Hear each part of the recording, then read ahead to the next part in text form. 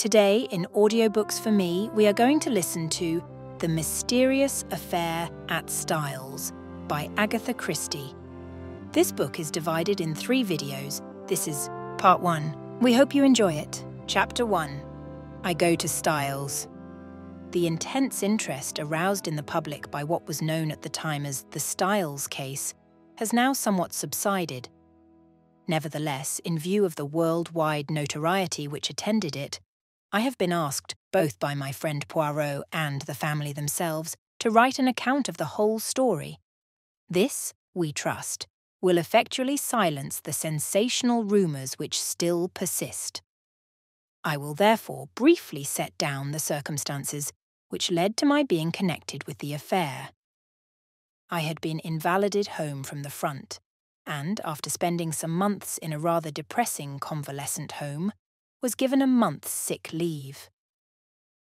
Having no near relations or friends, I was trying to make up my mind what to do when I ran across John Cavendish. I had seen very little of him for some years. Indeed, I had never known him particularly well. He was a good 15 years my senior, for one thing, though he hardly looked his 45 years. As a boy, though, I had often stayed at Styles, his mother's place in Essex. We had a good yarn about old times, and it ended in his inviting me down to Styles to spend my leave there. "The mater will be delighted to see you again. After all those years," he added. "Your mother keeps well?" I asked. "Oh, yes. I suppose you know that she has married again?" I am afraid I showed my surprise rather plainly. Mrs. Cavendish, who had married John's father when he was a widower with 2 sons, had been a handsome woman of middle age as I remembered her. She certainly could not be a day less than 70 now. I recalled her as an energetic, autocratic personality, somewhat inclined to charitable and social notoriety, with a fondness for opening bazaars and playing the Lady Bountiful. She was a most generous woman, and possessed a considerable fortune of her own. Their country place, Styles Court, had been purchased by Mr. Cavendish early in their married life. He had been completely under his wife's ascendancy, so much so that, on dying, he left the place to her for her lifetime, as well as the larger part of his income, an arrangement that was distinctly unfair to his 2 sons. Their stepmother, however, had always been most generous to them. Indeed, they were so young at the time of their father's remarriage that they always thought of her as their own mother. Lawrence, the younger, had been a delicate youth. He had qualified as a doctor, but early relinquished the profession of medicine and lived at home while pursuing literary ambitions, though his verses never had any marked success. John practiced for some time as a barrister, but had finally settled down to the more congenial life of a country squire. He had married 2 years ago and had taken his wife to live at Styles, though I entertained a shrewd suspicion that he would have preferred his mother to increase his allowance, which would have enabled him to have a home of his own. Mrs. Cavendish, however, was a lady who liked to make her own plans, and expected other people to fall in with them, and in this case she certainly had the whip hand, namely, the purse strings. John noticed my surprise at the news of his mother's remarriage and smiled rather ruefully. "Rotten little bounder too," he said savagely. "I can tell you, Hastings, it's making life jolly difficult for us. As for Evie, you remember Evie?" "No." "Oh, I suppose she was after your time. She's the mater's factotum companion, jack of all trades. A great sport. Old Evie. Not precisely young and beautiful, but as game as they make them." "You were going to say, Oh, this fellow. He turned up from nowhere, on the pretext of being a second cousin, or something of Evie's, though she didn't seem particularly keen to acknowledge the relationship. The fellow is an absolute outsider. Anyone can see that. He's got a great black beard and wears patent leather boots in all weathers. But the martyr cottoned to him at once, took him on as secretary. You know how she's always running 100 societies? I nodded. Well, of course, the war has turned the hundreds into thousands. No doubt the fellow was very useful to her. But you could have knocked us all down with a feather when, 3 months ago, she suddenly announced that she and Alfred were engaged. The fellow must be at least 20 years younger than she is. It's simply barefaced fortune hunting. But there you are. She is her own mistress, and she's married him. It must be a difficult situation for you all. Difficult. It's damnable. Thus it came about that 3 days later I descended from the train at Styles St. Mary, an absurd little station, with no apparent reason for existence, perched up in the midst of green fields and country lanes. John Cavendish was waiting on the platform and piloted me out to the car. "Got a drop or two of petrol still, you see," he remarked. "Mainly owing to the mater's activities." The village of Styles St. Mary was situated about 2 miles from the little station, and Styles Court lay a mile the other side of it. It was a still, warm day in early July. As one looked out over the flat Essex country, lying so green and peaceful under the afternoon sun, it seemed almost impossible to believe that, not so very far away, a great war was running its appointed course. I felt I had suddenly strayed into another world. As we turned in at the lodge gates, John said, "I'm afraid you'll find it very quiet down here, Hastings." "My dear fellow, that's just what I want." "Oh, it's pleasant enough if you want to lead the idle life. I drill with the volunteers twice a week and lend a hand at the farms.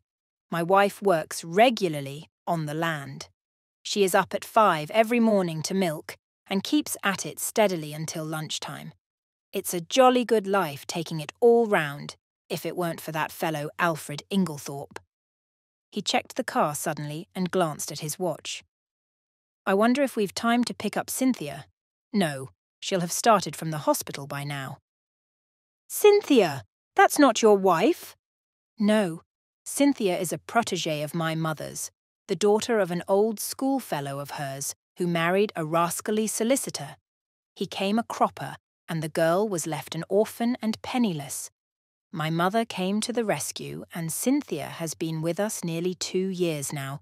She works in the Red Cross Hospital at Tadminster, 7 miles away." As he spoke the last words, we drew up in front of the fine old house. A lady in a stout tweed skirt, who was bending over a flower bed, straightened herself at our approach. "Hullo, Evie! Here's our wounded hero. Mr. Hastings, Miss Howard."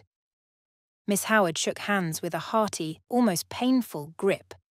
I had an impression of very blue eyes in a sunburnt face. She was a pleasant-looking woman of about 40, with a deep voice, almost manly in its stentorian tones, and had a large, sensible, square body, with feet to match, these last encassed in good thick boots. Her conversation, I soon found, was couched in the telegraphic style. "Weeds grow like house afire.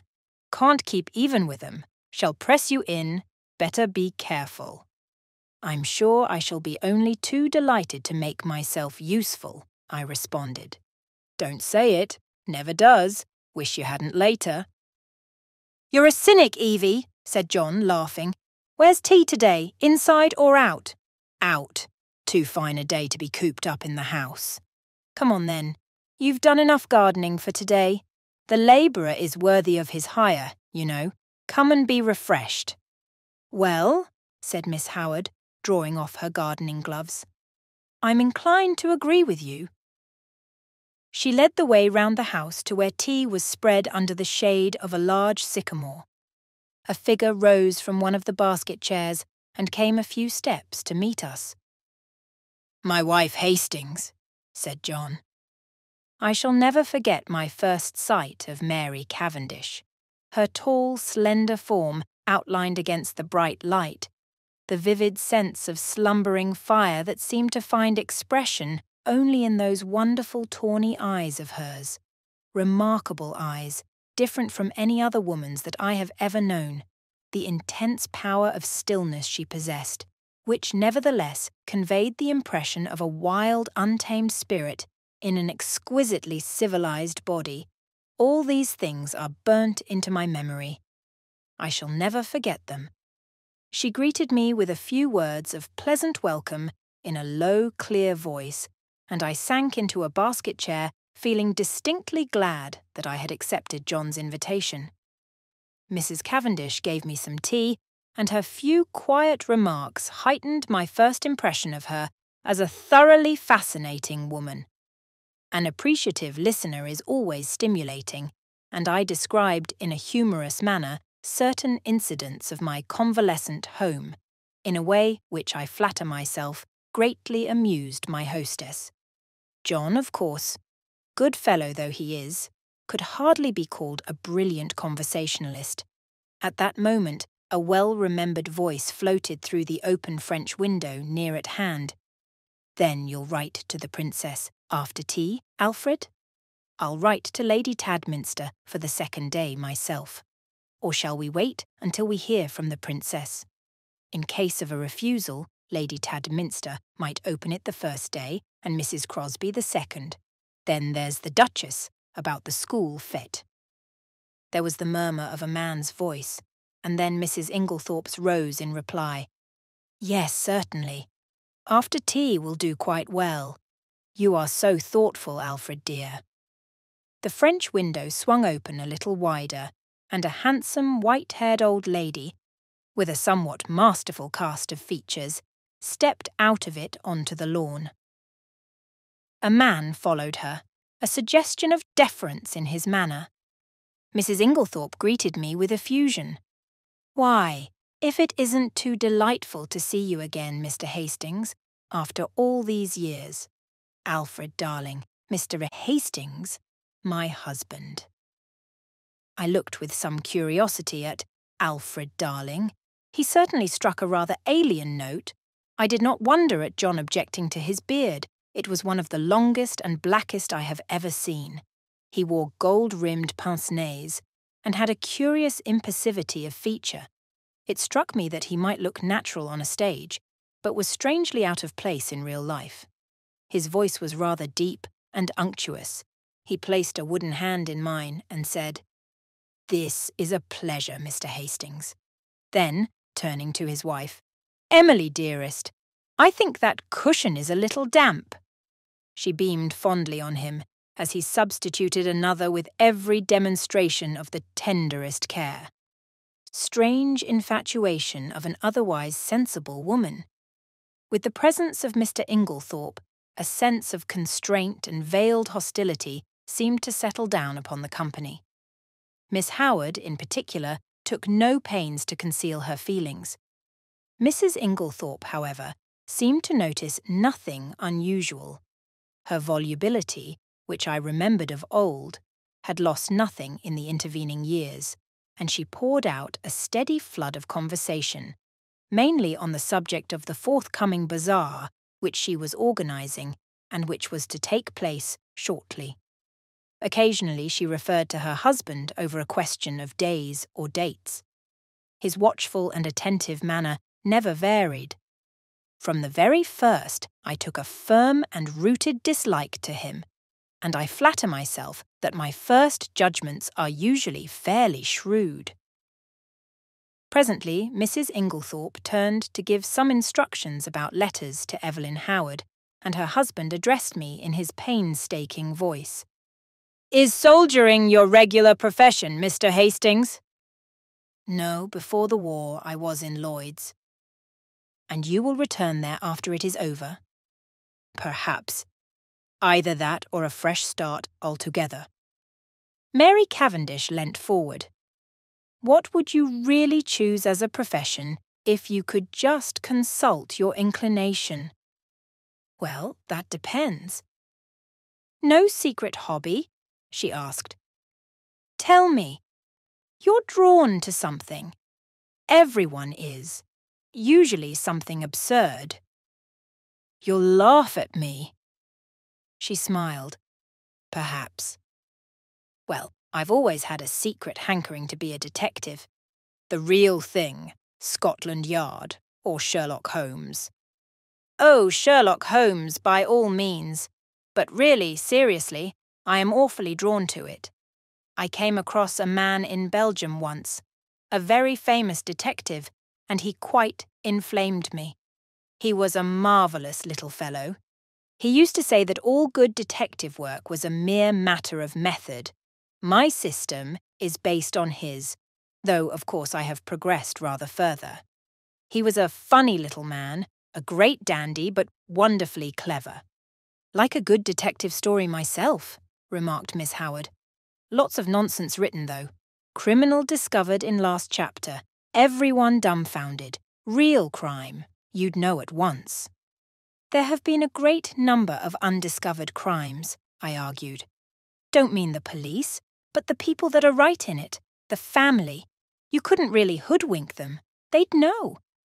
Then, I said, much amused, you think that if you were mixed up in a crime, say a murder, you'd be able to spot the murderer right off. Of course I should.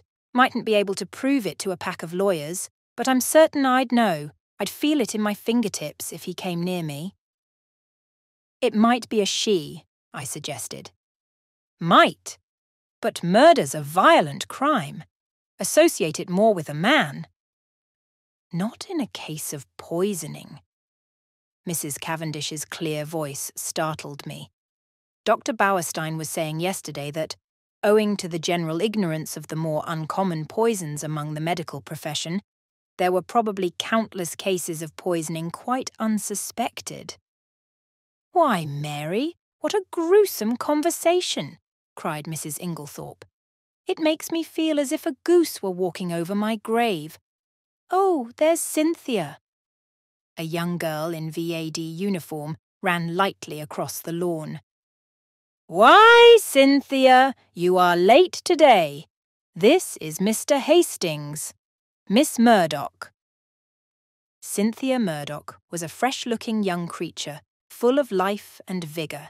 She tossed off her little VAD cap, and I admired the great loose waves of her auburn hair and the smallness and whiteness of the hand she held out to claim her tea.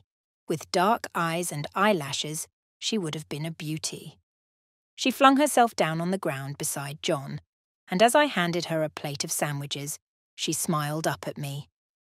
Sit down here on the grass, do. It's ever so much nicer. I dropped down obediently.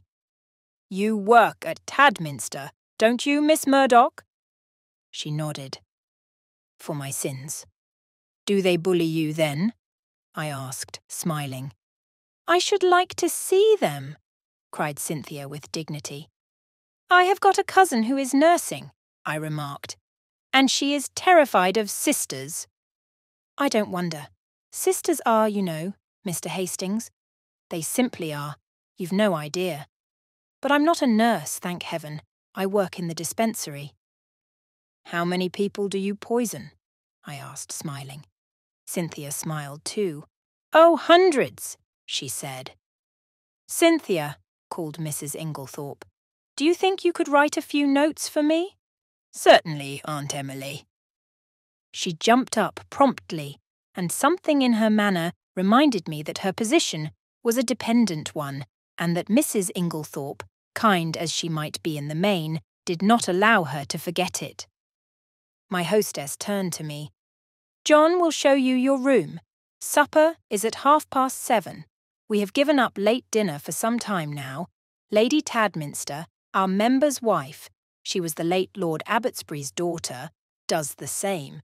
She agrees with me that one must set an example of economy. We are quite a war household. Nothing is wasted here. Every scrap of waste paper, even, is saved and sent away in sacks. I expressed my appreciation, and John took me into the house and up the broad staircase, which forked right and left halfway to different wings of the building. My room was in the left wing and looked out over the park. John left me, and a few minutes later, I saw him from my window walking slowly across the grass, arm in arm with Cynthia Murdoch. I heard Mrs. Inglethorp call Cynthia impatiently, and the girl started and ran back to the house. At the same moment, a man stepped out from the shadow of a tree and walked slowly in the same direction. He looked about 40, very dark, with a melancholy, clean-shaven face. Some violent emotion seemed to be mastering him. He looked up at my window as he passed, and I recognized him, though he had changed much in the 15 years that had elapsed since we last met. It was John's younger brother, Lawrence Cavendish. I wondered what it was that had brought that singular expression to his face. Then I dismissed him from my mind and returned to the contemplation of my own affairs. The evening passed pleasantly enough, and I dreamed that night of that enigmatical woman, Mary Cavendish. The next morning dawned bright and sunny, and I was full of the anticipation of a delightful visit. I did not see Mrs. Cavendish until lunchtime, when she volunteered to take me for a walk, and we spent a charming afternoon roaming in the woods, returning to the house about 5. As we entered the large hall, John beckoned us both into the smoking room. I saw at once by his face that something disturbing had occurred. We followed him in, and he shut the door after us. "Look here, Mary, there's the deuce of a mess. Evie's had a row with Alfred Inglethorp and she's off." "Evie? Off?" John nodded gloomily. "Yes. You see, she went to the Mater and— Oh, here's Evie herself." Miss Howard entered. Her lips were set grimly together, and she carried a small suitcase. She looked excited and determined, and slightly on the defensive. "At any rate," she burst out, "I've spoken my mind." "My dear Evelyn," cried Mrs. Cavendish, "this can't be true." Miss Howard nodded grimly. "True enough. Afraid I said some things to Emily she won't forget or forgive in a hurry. Don't mind if they've only sunk in a bit. Probably water off a duck's back, though. I said right out, 'You're an old woman, Emily, and there's no fool like an old fool. The man's 20 years younger than you, and don't you fool yourself as to what he married you for. Money, well, don't let him have too much of it. Farmer Raikes has got a very pretty young wife. Just ask your Alfred how much time he spends over there." She was very angry. "Natural," I went on. "I'm going to warn you, whether you like it or not. That man would as soon murder you in your bed as look at you. He's a bad lot. You can say what you like to me, but remember what I've told you. He's a bad lot." What did she say? Miss Howard made an extremely expressive grimace. "Darling Alfred, dearest Alfred, wicked calumnies, wicked lies, wicked woman, to accuse her dear husband. The sooner I left her house, the better, so I'm off. But not now. This minute!" For a moment we sat and stared at her. Finally, John Cavendish, finding his persuasions of no avail, went off to look up the trains. His wife followed him, murmuring something about persuading Mrs. Inglethorp to think better of it. As she left the room, Miss Howard's face changed. She leant towards me eagerly. "Mr. Hastings, you're honest. I can trust you." I was a little startled. She laid her hand on my arm and sank her voice to a whisper. "Look after her, Mr. Hastings. My poor Emily. They're a lot of sharks, all of them. Oh, I know what I'm talking about. There isn't one of them that's not hard up and trying to get money out of her. I have protected her as much as I could. Now I'm out of the way, they'll impose upon her." "Of course, Miss Howard," I said. "I'll do everything I can, but I'm sure you're excited and overwrought." She interrupted me by slowly shaking her forefinger. "Young man, trust me. I've lived in the world rather longer than you have. All I ask you is to keep your eyes open. You'll see what I mean." The throb of the motor came through the open window, and Miss Howard rose and moved to the door. John's voice sounded outside. With her hand on the handle, she turned her head over her shoulder and beckoned to me. "Above all, Mr. Hastings, watch that devil, her husband." There was no time for more. Miss Howard was swallowed up in an eager chorus of protests and goodbyes. The Inglethorps did not appear. As the motor drove away, Mrs. Cavendish suddenly detached herself from the group and moved across the drive to the lawn to meet a tall, bearded man who had been evidently making for the house. The colour rose in her cheeks as she held out her hand to him. "Who is that?" I asked sharply, for instinctively I distrusted the man. "That's Dr. Bauerstein," said John shortly. "And who is Dr. Bauerstein?" "He's staying in the village doing a rest cure after a bad nervous breakdown. He's a London specialist, a very clever man, one of the greatest living experts on poisons, I believe." "And he's a great friend of Mary's," put in Cynthia, the irrepressible. John Cavendish frowned and changed the subject. "Come for a stroll, Hastings. This has been a most rotten business. She always had a rough tongue, but there is no stauncher friend in England than Evelyn Howard." He took the path through the plantation, and we walked down to the village through the woods which bordered one side of the estate. As we passed through one of the gates on our way home again, a pretty young woman of gypsy type coming in the opposite direction bowed and smiled. "That's a pretty girl," I remarked appreciatively. John's face hard a ned. "That is Mrs. Raikes. The one that Miss Howard—" "Exactly," said John, with rather unnecessary abruptness. I thought of the white-haired old lady in the big house, and that vivid, wicked little face that had just smiled into ours, and a vague chill of foreboding crept over me. I brushed it aside. "Styles is really a glorious old place," I said to John. He nodded rather gloomily. "Yes, it's a fine property. It'll be mine some day. Should be mine now by rights, if my father had only made a decent will. And then I shouldn't be so damned hard up as I am now." "Hard up, are you?" "My dear Hastings, I don't mind telling you that I'm at my wits' end for money." "Couldn't your brother help you?" "Lawrence, he's gone through every penny he ever had, publishing rotten verses in fancy bindings. No, we're an impecunious lot. My mother's always been awfully good to us, I must say. That is up to now. Since her marriage, of course." He broke off, frowning. For the first time I felt that, with Evelyn Howard, something indefinable had gone from the atmosphere. Her presence had spelt security. Now that security was removed, and the air seemed rife with suspicion. The sinister face of Dr. Bauerstein recurred to me unpleasantly. A vague suspicion of everyone and everything filled my mind. Just for a moment I had a premonition of approaching evil. Chapter 2. The 16th and 17th of July. I had arrived at Styles on the 5th of July. I come now to the events of the 16th and 17th of that month.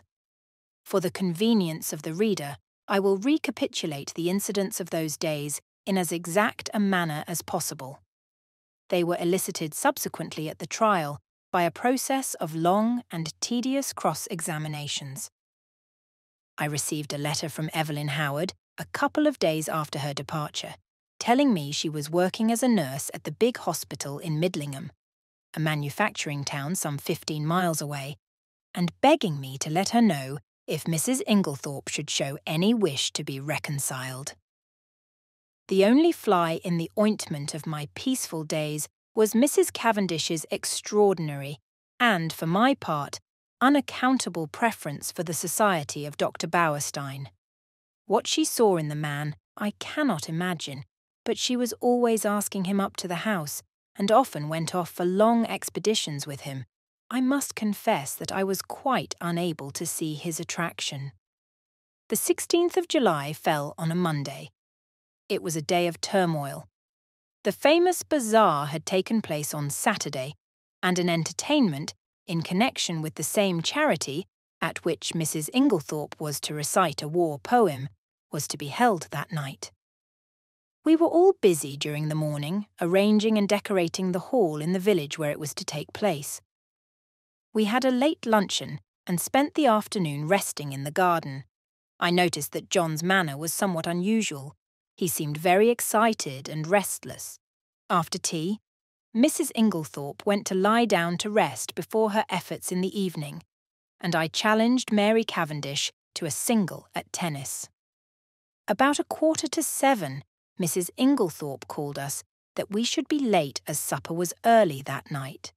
We had rather a scramble to get ready in time, and before the meal was over the motor was waiting at the door.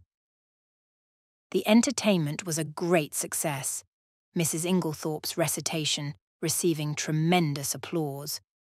There were also some tableaux in which Cynthia took part.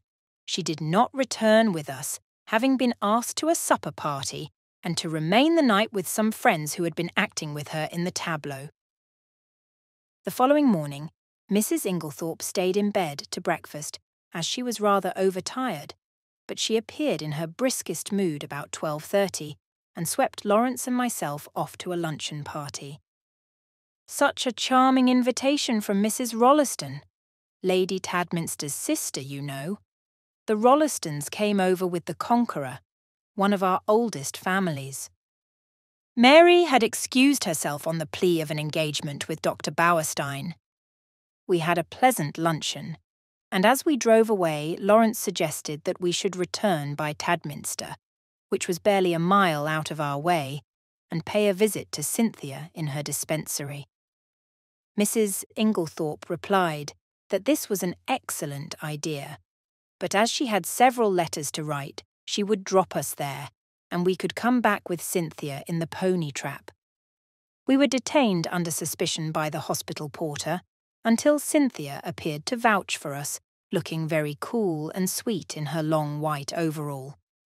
She took us up to her sanctum and introduced us to her fellow dispenser, a rather awe-inspiring individual whom Cynthia cheerily addressed as Nibs. "What a lot of bottles!" I exclaimed, as my eye travelled round the small room. "Do you really know what's in them all?" "Say something original," groaned Cynthia. "Every single person who comes up here says that. We are really thinking of bestowing a prize on the first individual who does not say, 'What a lot of bottles.' And I know the next thing you're going to say is, 'How many people have you poisoned?'" I pleaded guilty with a laugh. "If you people only knew how fatally easy it is to poison someone by mistake, you wouldn't joke about it. Come on, let's have tea. We've got all sorts of secret stores in that cupboard." "No, Lawrence, that's the poison cupboard. The big cupboard." "That's right." We had a very cheery tea and assisted Cynthia to wash up afterwards. We had just put away the last teaspoon when a knock came at the door. The countenances of Cynthia and Nibs were suddenly petrified into a stern and forbidding expression. "Come in," said Cynthia, in a sharp, professional tone. A young and rather scared-looking nurse appeared with a bottle which she proffered to Nibs, who waved her towards Cynthia with the somewhat enigmatical remark, "I'm not really here today." Cynthia took the bottle and examined it with the severity of a judge. "This should have been sent up this morning. Sister is very sorry, she forgot. Sister should read the rules outside the door." I gathered from the little nurse's expression that there was not the least likelihood of her having the hardihood to retail this message to the dreaded sister. "So now it can't be done until tomorrow," finished Cynthia. "Don't you think you could possibly let us have it tonight?" "Well," said Cynthia graciously, "we are very busy, but if we have time it shall be done." The little nurse withdrew, and Cynthia promptly took a jar from the shelf, refilled the bottle, and placed it on the table outside the door. I laughed. "Discipline must be maintained." "Exactly. Come out on our little balcony. You can see all the outside wards there." I followed Cynthia and her friend, and they pointed out the different wards to me. Lawrence remained behind, but after a few moments, Cynthia called to him over her shoulder to come and join us. Then she looked at her watch. "Nothing more to do, Nibs?" "No." "All right, then we can lock up and go." I had seen Lawrence in quite a different light that afternoon. Compared to John, he was an astoundingly difficult person to get to know. He was the opposite of his brother in almost every respect, being unusually shy and reserved. Yet he had a certain charm of manner, and I fancied that, if one really knew him well, one could have a deep affection for him. I had always fancied that his manner to Cynthia was rather constrained, and that she, on her side, was inclined to be shy of him. But they were both gay enough this afternoon, and chatted together like a couple of children. As we drove through the village, I remembered that I wanted some stamps, so accordingly, we pulled up at the post office. As I came out again, I cannoned into a little man who was just entering. I drew aside and apologized, when suddenly, with a loud exclamation, he clasped me in his arms and kissed me warmly. "Mon ami Hastings," he cried. "It is indeed mon ami Hastings." "Poirot!" I exclaimed. I turned to the pony trap. "This is a very pleasant meeting for me, Miss Cynthia. This is my old friend, Monsieur Poirot, whom I have not seen for years." "Oh, we know Monsieur Poirot," said Cynthia gaily. "But I had no idea he was a friend of yours." "Yes, indeed," said Poirot seriously. "I know Mademoiselle Cynthia. It is by the charity of that good Mrs. Inglethorp that I am here." Then, as I looked at him inquiringly, "Yes, my friend, she had kindly extended hospitality to 7 of my country people, who, alas, are refugees from their native land. We Belgians will always remember her with gratitude." Poirot was an extraordinary-looking little man. He was hardly more than 5 feet, 4 inches, but carried himself with great dignity. His head was exactly the shape of an egg, and he always perched it a little on one side. His moustache was very stiff and military. The neatness of his attire was almost incredible. I believe a speck of dust would have caused him more pain than a bullet wound. Yet this quaint, dandified little man who, I was sorry to see, now limped badly, had been in his time one of the most celebrated members of the Belgian police. As a detective, his flair had been extraordinary, and he had achieved triumphs by unravelling some of the most baffling cases of the day. He pointed out to me the little house inhabited by him and his fellow Belgians, and I promised to go and see him at an early date. Then he raised his hat with a flourish to Cynthia, and we drove away. "He's a dear little man," said Cynthia. "I'd no idea you knew him." "You've been entertaining a celebrity unawares," I replied. And for the rest of the way home, I recited to them the various exploits and triumphs of Hercule Poirot. We arrived back in a very cheerful mood. As we entered the hall, Mrs. Inglethorp came out of her boudoir. She looked flushed and upset. "Oh, it's you," she said. "Is there anything the matter, Aunt Emily?" asked Cynthia. "Certainly not," said Mrs. Inglethorp sharply. "What should there be?" Then, catching sight of Dorcas, the parlour-maid, going into the dining-room, she called to her to bring some stamps into the boudoir. "Yes, ma'am." The old servant hesitated, then added diffidently, "Don't you think, ma'am, you'd better get to bed? You're looking very tired." "Perhaps you're right, Dorcas. Yes, no, not now. I've some letters I must finish by post-time. Have you lighted the fire in my room as I told you?" "Yes, ma'am." Then I'll go to bed directly after supper." She went into the boudoir again, and Cynthia stared after her. "Goodness gracious, I wonder what's up," she said to Lawrence. He did not seem to have heard her, for without a word, he turned on his heel and went out of the house. I suggested a quick game of tennis before supper, and, Cynthia agreeing, I ran upstairs to fetch my racket. Mrs. Cavendish was coming down the stairs. It may have been my fancy, but she too was looking odd and disturbed. "Had a good walk with Dr. Bauerstein?" I asked, trying to appear as indifferent as I could. "I didn't go," she replied abruptly. "Where is Mrs. Inglethorp?" "In the boudoir." Her hand clenched itself on the banisters. Then she seemed to nerve herself for some encounter, and went rapidly past me down the stairs across the hall to the boudoir, the door of which she shut behind her. As I ran out to the tennis court a few moments later, I had to pass the open boudoir window and was unable to help overhearing the following scrap of dialogue. Mary Cavendish was saying in the voice of a woman desperately controlling herself, "Then you won't show it to me?" To which Mrs. Inglethorp replied, "My dear Mary, it has nothing to do with that matter." "Then show it to me."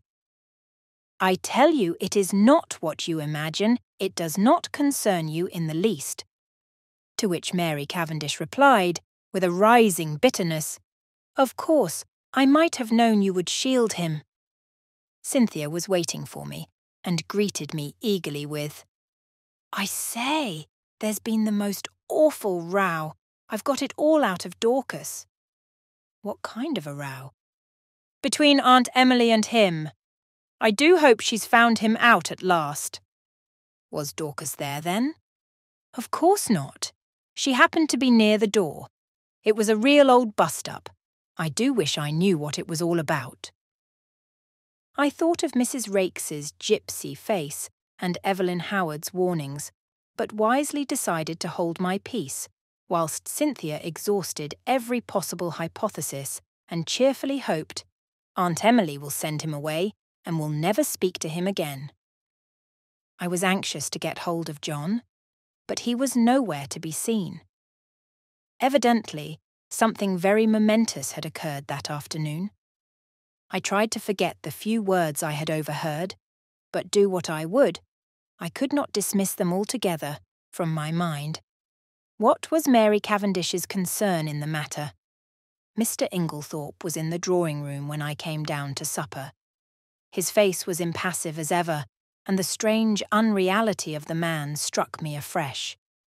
Mrs. Inglethorp came down last. She still looked agitated, and during the meal there was a somewhat constrained silence. Inglethorp was unusually quiet. As a rule, he surrounded his wife with little attentions, placing a cushion at her back, and altogether playing the part of the devoted husband. Immediately after supper, Mrs. Inglethorp retired to her boudoir again. "Send my coffee in here, Mary," she called. "I've just 5 minutes to catch the post." Cynthia and I went and sat by the open window in the drawing-room. Mary Cavendish brought our coffee to us. She seemed excited. "Do you young people want lights? Or do you enjoy the twilight?" she asked. "Will you take Mrs. Inglethorp her coffee, Cynthia? I will pour it out." "Do not trouble, Mary," said Inglethorp. "I will take it to Emily." He poured it out, and went out of the room carrying it carefully. Lawrence followed him, and Mrs. Cavendish sat down by us. We three sat for some time in silence. It was a glorious night, hot and still. Mrs. Cavendish fanned herself gently with a palm leaf. "It's almost too hot," she murmured. "We shall have a thunderstorm." Alas, that these harmonious moments can never endure. My paradise was rudely shattered by the sound of a well-known and heartily disliked voice in the hall. "Dr. Bauerstein!" exclaimed Cynthia. "What a funny time to come!" I glanced jealously at Mary Cavendish, but she seemed quite undisturbed. The delicate pallor of her cheeks did not vary. In a few moments, Alfred Inglethorp had ushered the doctor in, the latter laughing and protesting that he was in no fit state for a drawing-room. In truth, he presented a sorry spectacle, being literally plastered with mud. "What have you been doing, Doctor?" cried Mrs. Cavendish. "I must make my apologies," said the doctor. "I did not really mean to come in, but Mr. Inglethorp insisted." "Well, Bowerstein, you are in a plight," said John, strolling in from the hall. "Have some coffee and tell us what you have been up to." "Thank you, I will." He laughed rather ruefully as he described how he had discovered a very rare species of fern in an inaccessible place, and in his efforts to obtain it had lost his footing and slipped ignominiously into a neighbouring pond. "The sun soon dried me off," he added, "but I'm afraid my appearance is very disreputable."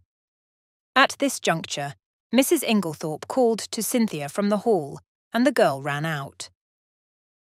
"Just carry up my dispatch case, will you, dear? I'm going to bed." The door into the hall was a wide one. I had risen when Cynthia did. John was close by me. There were therefore 3 witnesses who could swear that Mrs. Inglethorp was carrying her coffee, as yet untasted, in her hand. My evening was utterly and entirely spoilt by the presence of Dr. Bowerstein. It seemed to me the man would never go. He rose at last, however, and I breathed a sigh of relief. "I'll walk down to the village with you," said Mr. Inglethorp. "I must see our agent over those estate accounts." He turned to John. "No one need sit up. I will take the latchkey." Chapter 3. The Night of the Tragedy. To make this part of my story clear, I append the following plan of the first floor of Styles. The servants' rooms are reached through the door B. They have no communication with the right wing, where the Inglethorpes' rooms were situated. It seemed to be the middle of the night when I was awakened by Lawrence Cavendish. He had a candle in his hand, and the agitation of his face told me at once that something was seriously wrong. "What's the matter?"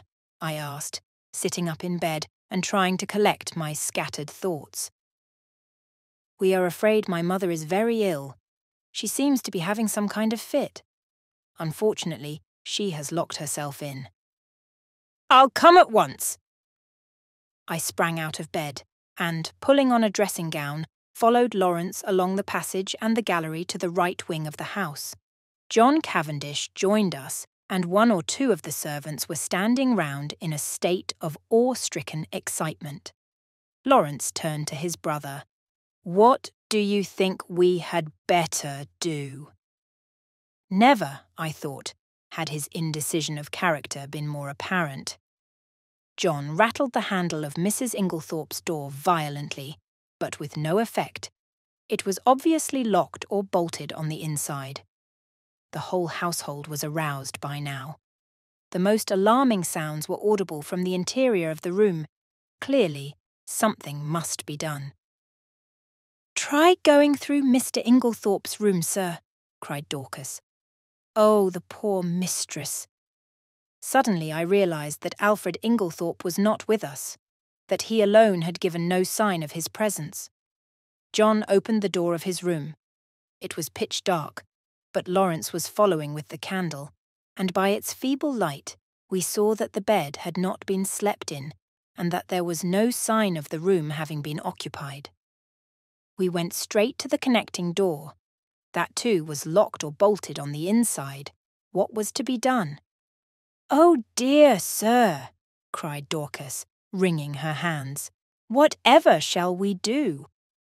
"We must try and break the door in, I suppose. It'll be a tough job, though. Here, let one of the maids go down and wake Bailey and tell him to go for Dr. Wilkins at once. Now then, we'll have a try at the door. Half a moment, though. Isn't there a door into Miss Cynthia's rooms?" "Yes, sir, but that's always bolted. It's never been undone."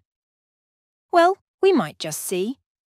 He ran rapidly down the corridor to Cynthia's room. Mary Cavendish was there, shaking the girl, who must have been an unusually sound sleeper, and trying to wake her. In a moment or two he was back. "No good. That's bolted too. We must break in the door. I think this one is a shade less solid than the one in the passage." We strained and heaved together. The framework of the door was solid, and for a long time it resisted our efforts, but at last we felt it give beneath our weight, and finally, with a resounding crash, it was burst open. We stumbled in together, Lawrence still holding his candle. Mrs. Inglethorp was lying on the bed, her whole form agitated by violent convulsions, in one of which she must have overturned the table beside her. As we entered, however, her limbs relaxed, and she fell back upon the pillows. John strode across the room and lit the gas. Turning to Annie, one of the housemaids, he sent her downstairs to the dining room for brandy. Then he went across to his mother whilst I unbolted the door that gave on the corridor. I turned to Lawrence to suggest that I had better leave them now that there was no further need of my services, but the words were frozen on my lips. Never have I seen such a ghastly look on any man's face. He was white as chalk, the candle he held in his shaking hand was sputtering onto the carpet, and his eyes, petrified with terror or some such kindred emotion, stared fixedly over my head at a point on the further wall. It was as though he had seen something that turned him to stone. I instinctively followed the direction of his eyes, but I could see nothing unusual. The still feebly flickering ashes in the grate and the row of prim ornaments on the mantelpiece were surely harmless enough. The violence of Mrs. Inglethorpe's attack seemed to be passing. She was able to speak in short gasps. "Better now, very sudden, stupid of me, to lock myself in." A shadow fell on the bed, and, looking up, I saw Mary Cavendish standing near the door with her arm around Cynthia. She seemed to be supporting the girl, who looked utterly dazed and unlike herself. Her face was heavily flushed, and she yawned repeatedly. "Poor Cynthia is quite frightened," said Mrs. Cavendish, in a low, clear voice. She herself, I noticed, was dressed in her white land smock. Then it must be later than I thought. I saw that a faint streak of daylight was showing through the curtains of the windows, and that the clock on the mantelpiece pointed to close upon 5 o'clock. A strangled cry from the bed startled me. A fresh access of pain seized the unfortunate old lady. The convulsions were of a violence terrible to behold. Everything was confusion. We thronged round her, powerless to help or alleviate. A final convulsion lifted her from the bed until she appeared to rest upon her head and her heels, with her body arched in an extraordinary manner. In vain, Mary and John tried to administer more brandy. The moments flew. Again, the body arched itself in that peculiar fashion. At that moment, Dr. Bauerstein pushed his way authoritatively into the room. For one instant, he stopped dead, staring at the figure on the bed, and, at the same instant, Mrs. Inglethorp cried out in a strangled voice, her eyes fixed on the doctor. "Alfred! Alfred!" Then she fell back motionless on the pillows. With a stride, the doctor reached the bed, and seizing her arms, worked them energetically, applying what I knew to be artificial respiration. He issued a few short, sharp orders to the servants. An imperious wave of his hand drove us all to the door. We watched him, fascinated, though I think we all knew in our hearts that it was too late, and that nothing could be done now. I could see by the expression on his face that he himself had little hope. Finally, he abandoned his task, shaking his head gravely. At that moment, we heard footsteps outside, and Dr. Wilkins, Mrs. Inglethorpe's own doctor, a portly, fussy little man, came bustling in.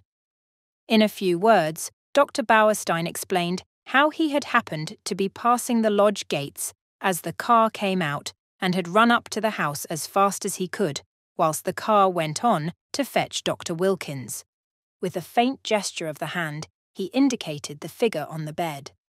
"Very sad, very sad," murmured Dr. Wilkins. Poor dear lady, always did far too much, against my advice. I warned her. Her heart was far from strong. "Take it easy," I said to her. "Take it easy." But no, her zeal for good works was too great. Nature rebelled. Rebelled. Dr. Bauerstein, I noticed, was watching the local doctor narrowly. He still kept his eyes fixed on him as he spoke. "The convulsions were of a peculiar violence, Dr. Wilkins. I am sorry you were not here in time to witness them. They were quite tetanic in character." "Ah," said Dr. Wilkins wisely. "I should like to speak to you in private," said Dr. Bauerstein. He turned to John. "You do not object?" "Certainly not." We all trooped out into the corridor, leaving the two doctors alone, and I heard the key turned in the lock behind us. We went slowly down the stairs. I was violently excited. I have a certain talent for deduction, and Dr. Bauerstein's manner had started a flock of wild surmises in my mind. Mary Cavendish laid her hand upon my arm. "What is it? Why did Dr. Bauerstein seem so peculiar?" I looked at her. "Do you know what I think?" "What?" "Listen!" I looked round. The others were out of earshot. I lowered my voice to a whisper. "I believe she has been poisoned. I'm certain Dr. Bauerstein suspects it." "What?" She shrank against the wall, the pupils of her eyes dilating wildly. Then, with a sudden cry that startled me, she cried out, "No, no, not that, not that," and breaking from me, fled up the stairs. I followed her, afraid that she was going to faint. I found her leaning against the banisters, deadly pale. She waved me away impatiently. "No, leave me. I'd rather be alone. Let me just be quiet for a minute or two. Go down to the others." I obeyed her reluctantly. John and Lawrence were in the dining room. I joined them. We were all silent, but I suppose I voiced the thoughts of us all, when I at last broke it by saying, "Where is Mr. Inglethorp?" John shook his head. "He's not in the house." Our eyes met. Where was Alfred Inglethorp? His absence was strange and inexplicable. I remembered Mrs. Inglethorp's dying words. What lay beneath them? What more could she have told us, if she had had time? At last we heard the doctors descending the stairs. Dr. Wilkins was looking important and excited, and trying to conceal an inward exultation under a manner of decorous calm. Dr. Bauerstein remained in the background, his grave, bearded face unchanged. Dr. Wilkins was the spokesman for the two. He addressed himself to John. "Mr. Cavendish, I should like your consent to a post-mortem." "Is that necessary?" asked John gravely. A spasm of pain crossed his face. "Absolutely," said Dr. Bauerstein. "You mean by that?" "That neither Dr. Wilkins nor myself could give a death certificate under the circumstances." John bent his head. "In that case, I have no alternative but to agree." "Thank you," said Dr. Wilkins briskly. "We propose that it should take place tomorrow night, or rather, tonight." And he glanced at the daylight. "Under the circumstances, I am afraid an inquest can hardly be avoided. These formalities are necessary, but I beg that you won't distress yourselves." There was a pause, and then Dr. Bauerstein drew 2 keys from his pocket and handed them to John. "These are the keys of the 2 rooms. I have locked them, and in my opinion, they would be better kept locked for the present." The doctors then departed. I had been turning over an idea in my head, and I felt that the moment had now come to broach it. Yet I was a little chary of doing so. John, I knew, had a horror of any kind of publicity and was an easy-going optimist who preferred never to meet trouble halfway. It might be difficult to convince him of the soundness of my plan. Lawrence, on the other hand, being less conventional and having more imagination, I felt I might count upon as an ally. There was no doubt that the moment had come for me to take the lead.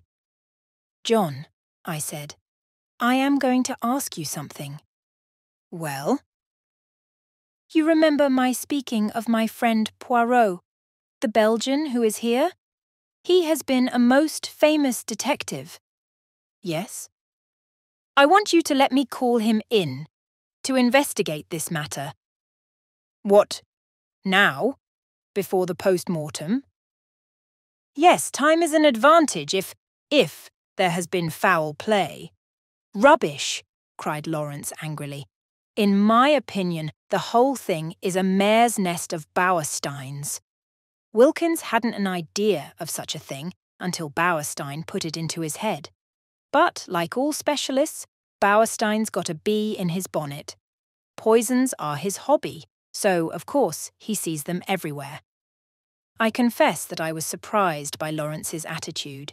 He was so seldom vehement about anything. John hesitated. "I can't feel as you do, Lawrence," he said at last. "I'm inclined to give Hastings a free hand, though I should prefer to wait a bit.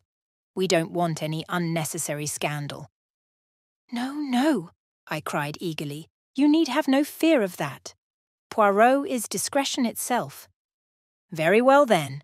Have it your own way. I leave it in your hands. Though if it is as we suspect, it seems a clear enough case. God forgive me if I am wronging him." I looked at my watch. It was 6 o'clock. I determined to lose no time. 5 minutes' delay, however, I allowed myself.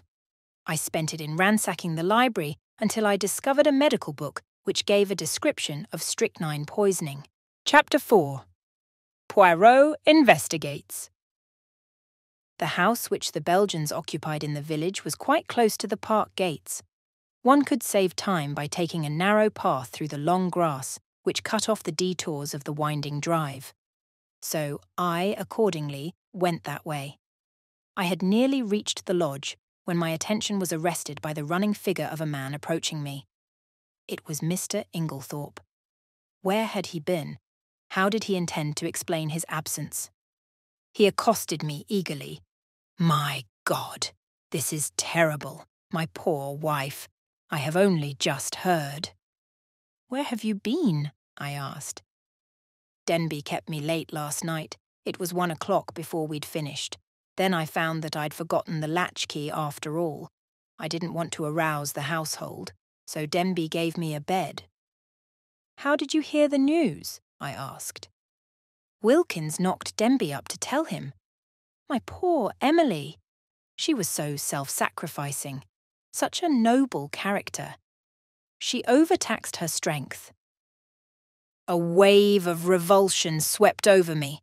What a consummate hypocrite the man was. "I must hurry on," I said, thankful that he did not ask me whither I was bound. In a few minutes, I was knocking at the door of Leastways Cottage. Getting no answer, I repeated my summons impatiently. A window above me was cautiously opened, and Poirot himself looked out. He gave an exclamation of surprise at seeing me. In a few brief words, I explained the tragedy that had occurred, and that I wanted his help. "Wait, my friend. I will let you in, and you shall recount to me the affair whilst I dress." In a few moments he had unbarred the door, and I followed him up to his room. There he installed me in a chair, and I related the whole story, keeping back nothing and omitting no circumstance, however insignificant, whilst he himself made a careful and deliberate toilet. I told him of my awakening, of Mrs. Inglethorpe's dying words, of her husband's absence, of the quarrel the day before, of the scrap of conversation between Mary and her mother-in-law that I had overheard, of the former quarrel between Mrs. Inglethorpe and Evelyn Howard, and of the latter's innuendos. I was hardly as clear as I could wish. I repeated myself several times, and occasionally had to go back to some detail that I had forgotten. Poirot smiled kindly on me. The mind is confused, is it not so? Take time, mon ami. You are agitated. You are excited. It is but natural. Presently, when we are calmer, we will arrange the facts, neatly, each in his proper place. We will examine and reject. Those of importance we will put on one side, those of no importance, poof. He screwed up his cherub-like face and puffed comically enough. Blow them away. That's all very well, I objected. But how are you going to decide what is important and what isn't? That always seems the difficulty to me. Poirot shook his head energetically. He was now arranging his moustache with exquisite care. Not so. Voyons. One fact leads to another, so we continue. Does the next fit in with that? A merveille. Good. We can proceed.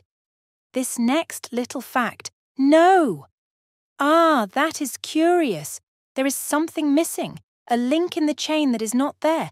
We examine, we search. And that little curious fact, that possibly paltry little detail that will not tally, we put it here. He made an extravagant gesture with his hand. It is significant. It is tremendous. Yes! Ah! Poirot shook his forefinger so fiercely at me that I quailed before it. Beware! Peril to the detective who says, "It is so small, it does not matter. It will not agree. I will forget it. That way lies confusion. Everything matters." I know. You always told me that. That's why I have gone into all the details of this thing, whether they seemed to me relevant or not. And I am pleased with you. You have a good memory, and you have given me the facts faithfully. Of the order in which you present them, I say nothing. Truly, it is deplorable. But I make allowances. You are upset. To that I attribute the circumstance that you have omitted one fact of paramount importance. What is that? I asked. You have not told me if Mrs. Inglethorp ate well last night. I stared at him. Surely the war had affected the little man's brain. He was carefully engaged in brushing his coat before putting it on, and seemed wholly engrossed in the task. I don't remember, I said, and anyway I don't see. You do not see? But it is of the first importance. I can't see why, I said, rather nettled. As far as I can remember, she didn't eat much. She was obviously upset, and it had taken her appetite away. That was only natural.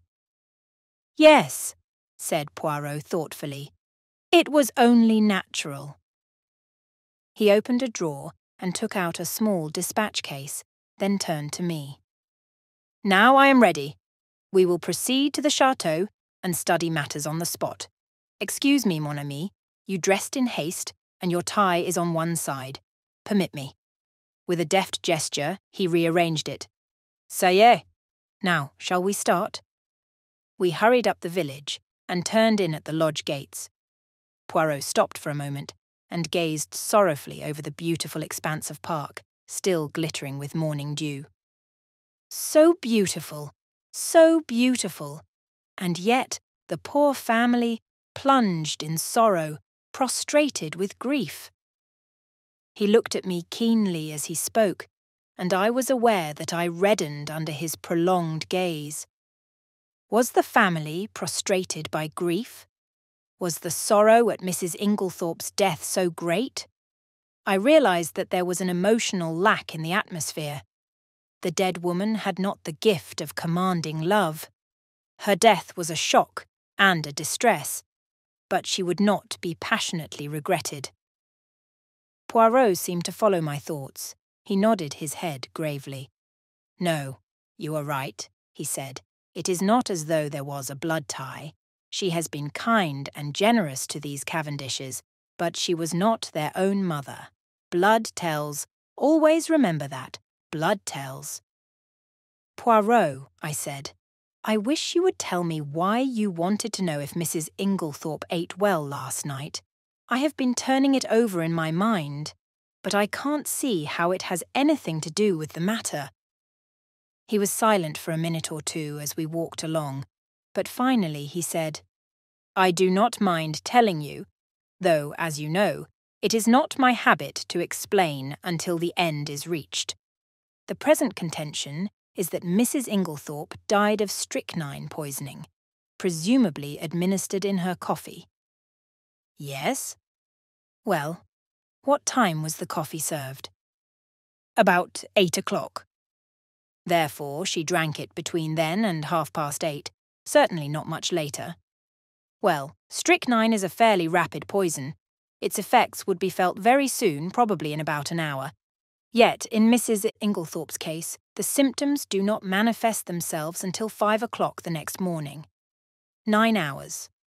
But a heavy meal, taken at about the same time as the poison, might retard its effects, though hardly to that extent. Still, it is a possibility to be taken into account. But, according to you, she ate very little for supper, and yet the symptoms do not develop until early the next morning. Now, that is a curious circumstance, my friend. Something may arise at the autopsy to explain it. In the meantime, remember it." As we neared the house, John came out and met us. His face looked weary and haggard. "This is a very dreadful business, Monsieur Poirot," he said. "Hastings has explained to you that we are anxious for no publicity? I comprehend perfectly. You see, it is only suspicion so far. We have nothing to go upon. Precisely, it is a matter of precaution only." John turned to me, taking out his cigarette case and lighting a cigarette as he did so. "You know that fellow Inglethorp is back?" "Yes, I met him." John flung the match into an adjacent flower bed, a proceeding which was too much for Poirot's feelings. He retrieved it and buried it neatly. "It's jolly difficult to know how to treat him." "That difficulty will not exist long," pronounced Poirot quietly. John looked puzzled, not quite understanding the portent of this cryptic saying. He handed the 2 keys which Dr. Bauerstein had given him to me. "Show Monsieur Poirot everything he wants to see." "The rooms are locked?" asked Poirot. Dr. Bauerstein considered it advisable. Poirot nodded thoughtfully. "Then he is very sure. Well, that simplifies matters for us." We went up together to the room of the tragedy. For convenience, I append a plan of the room and the principal articles of furniture in it. Poirot locked the door on the inside and proceeded to a minute inspection of the room. He darted from one object to the other with the agility of a grasshopper. I remained by the door, fearing to obliterate any clues. Poirot, however, did not seem grateful to me for my forbearance. "What have you, my friend?" he cried, "that you remain there like— how do you say it?" "Ah, yes, the stuck pig." I explained that I was afraid of obliterating any footmarks. "Footmarks? But what an idea! There has already been practically an army in the room. What footmarks are we likely to find? No, come here and aid me in my search. I will put down my little case until I need it." He did so, on the round table by the window, but it was an ill-advised proceeding. For the top of it being loose, it tilted up and precipitated the dispatch case on the floor. "Et voilà une table!" cried Poirot. "Ah, my friend, one may live in a big house and yet have no comfort." After which piece of moralizing, he resumed his search. A small purple dispatch case, with a key in the lock on the writing table, engaged his attention for some time. He took out the key from the lock and passed it to me to inspect. I saw nothing peculiar, however. It was an ordinary key of the Yale type, with a bit of twisted wire through the handle. Next, he examined the framework of the door we had broken in, assuring himself that the bolt had really been shot. Then he went to the door opposite, leading into Cynthia's room. That door was also bolted, as I had stated. However, he went to the length of unbolting it and opening and shutting it several times. This he did with the utmost precaution against making any noise. Suddenly, something in the bolt itself seemed to rivet his attention. He examined it carefully, and then, nimbly whipping out a pair of small forceps from his case, he drew out some minute particle, which he carefully sealed up in a tiny envelope. On the chest of drawers, there was a tray with a spirit lamp and a small saucepan on it. A small quantity of a dark fluid remained in the saucepan, and an empty cup and saucer that had been drunk out of stood near it. I wondered how I could have been so unobservant as to overlook this. Here was a clue worth having. Poirot delicately dipped his finger into liquid and tasted it gingerly. He made a grimace. Cocoa, with, I think, rum in it. He passed on to the debris on the floor, where the table by the bed had been overturned. A reading lamp, some books, matches, a bunch of keys, and the crushed fragments of a coffee cup lay scattered about. "Ah, this is curious," said Poirot. "I must confess that I see nothing particularly curious about it." "You do not? Observe the lamp. The chimney is broken in 2 places. They lie there as they fell. But see, the coffee cup is absolutely smashed to powder." "Well," I said wearily, "I suppose someone must have stepped on it." "Exactly," said Poirot in an odd voice. "Someone stepped on it." He rose from his knees and walked slowly across to the mantelpiece, where he stood abstractedly fingering the ornaments and straightening them, a trick of his when he was agitated. "Mon ami," he said, turning to me, "somebody stepped on that cup, grinding it to powder, and the reason they did so was either because it contained strychnine or, which is far more serious, because it did not contain strychnine." I made no reply. I was bewildered, but I knew that it was no good asking him to explain. In a moment or two he roused himself and went on with his investigations. He picked up the bunch of keys from the floor and, twirling them round in his fingers, finally selected one, very bright and shining, which he tried in the lock of the purple despatch case. It fitted, and he opened the box, but after a moment's hesitation, closed and relocked it, and slipped the bunch of keys, as well as the key that had originally stood in the lock, into his own pocket. "I have no authority to go through these papers, but it should be done at once." He then made a very careful examination of the drawers of the washstand. Crossing the room to the left-hand window, a round stain, hardly visible on the dark brown carpet, seemed to interest him particularly.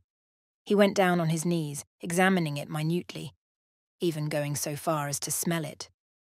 Finally, he poured a few drops of the cocoa into a test tube, sealing it up carefully. His next proceeding was to take out a little notebook. "We have found in this room," he said, writing busily, 6 points of interest. Shall I enumerate them, or will you?" "Oh, you," I replied hastily. "Very well then. 1. A coffee cup that has been ground into powder. 2. A dispatch case with a key in the lock. 3. A stain on the floor." "That may have been done some time ago," I interrupted.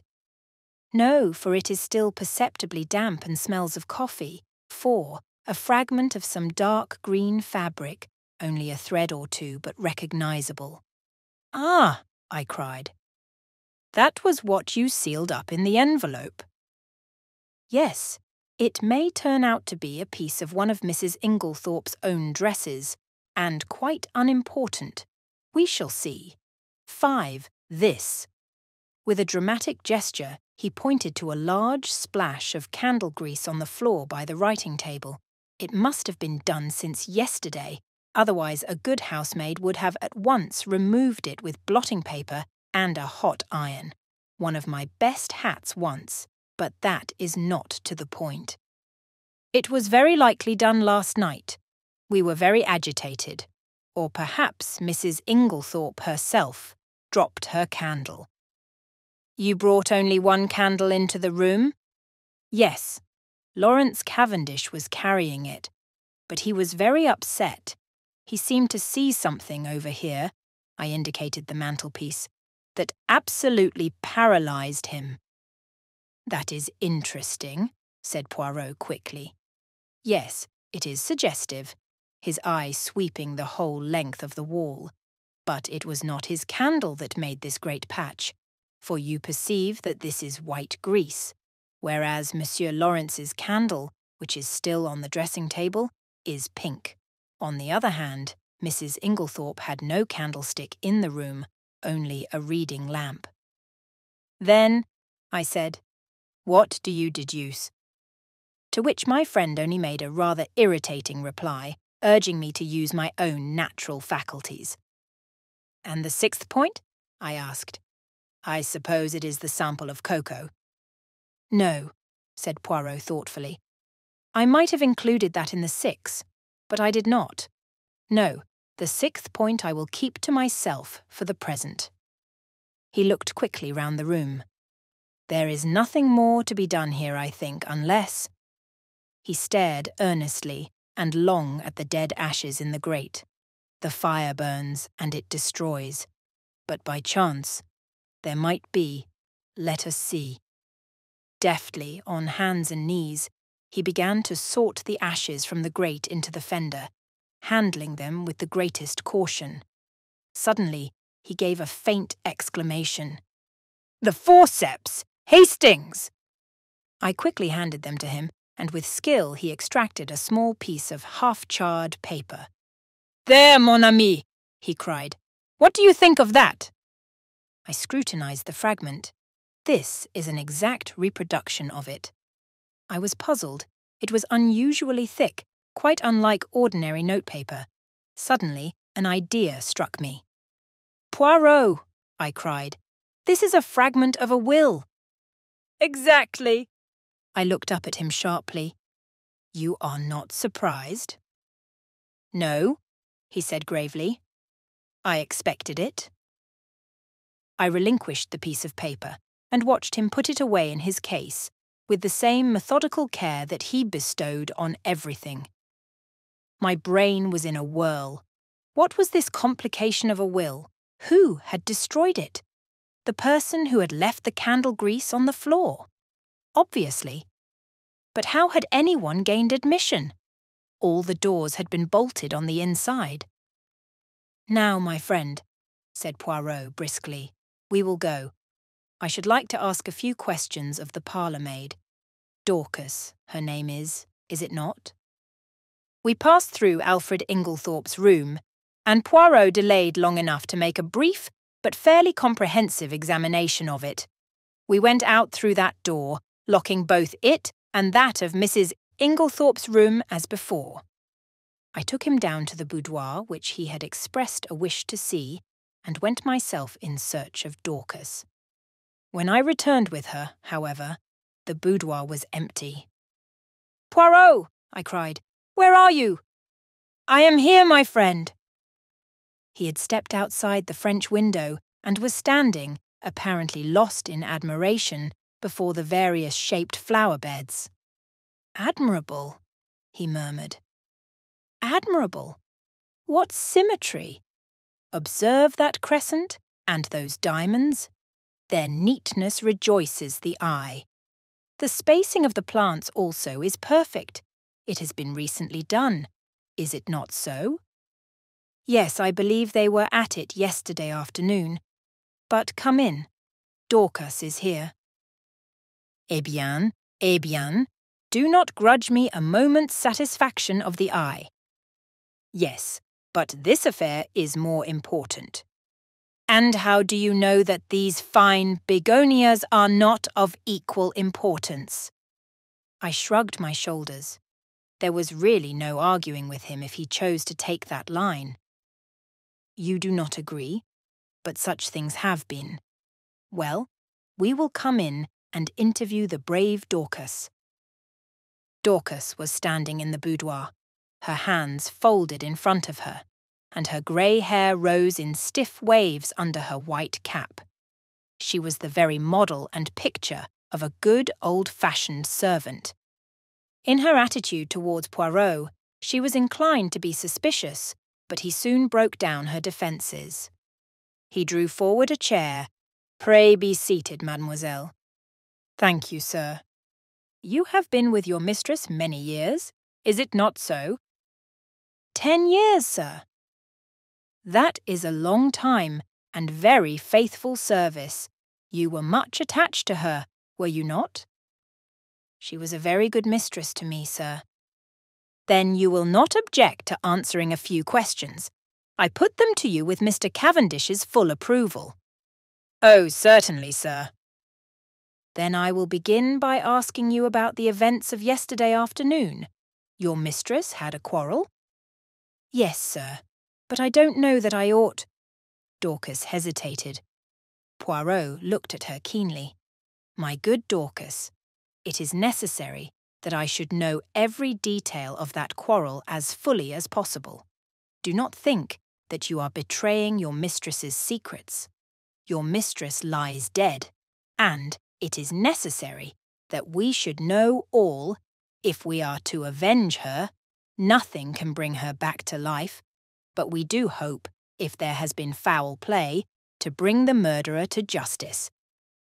"Amen to that," said Dorcas fiercely, "and naming no names, there's one in this house that none of us could ever abide, and an ill day it was when first he darkened the threshold." Poirot waited for her indignation to subside, and then, resuming his businesslike tone, he asked, "Now, as to this quarrel, what is the first you heard of it?"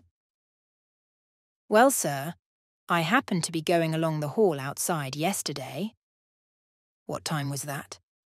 "I couldn't say exactly, sir, but it wasn't tea time by a long way.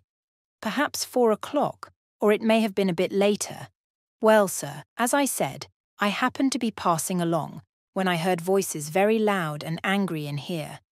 I didn't exactly mean to listen, but, well, there it is. I stopped. The door was shut, but the mistress was speaking very sharp and clear, and I heard what she said quite plainly. 'You have lied to me and deceived me,' she said. I didn't hear what Mr. Inglethorp replied. He spoke a good bit lower than she did, but she answered, 'How dare you? I have kept you and clothed you and fed you. You owe everything to me, and this is how you repay me, by bringing disgrace upon our name.' Again, I didn't hear what he said, but she went on, 'Nothing that you can say will make any difference. I see my duty clearly. My mind is made up. You need not think that any fear of publicity or scandal between husband and wife will deter me.' Then I thought I heard them coming out, so I went off quickly." "You are sure it was Mr. Inglethorp's voice you heard?" "Oh, yes, sir. Whose else's could it be?" "Well, what happened next?" "Later I came back to the hall, but it was all quiet. At 5 o'clock, Mrs. Inglethorp rang the bell and told me to bring her a cup of tea, nothing to eat, to the boudoir. She was looking dreadful, so white and upset.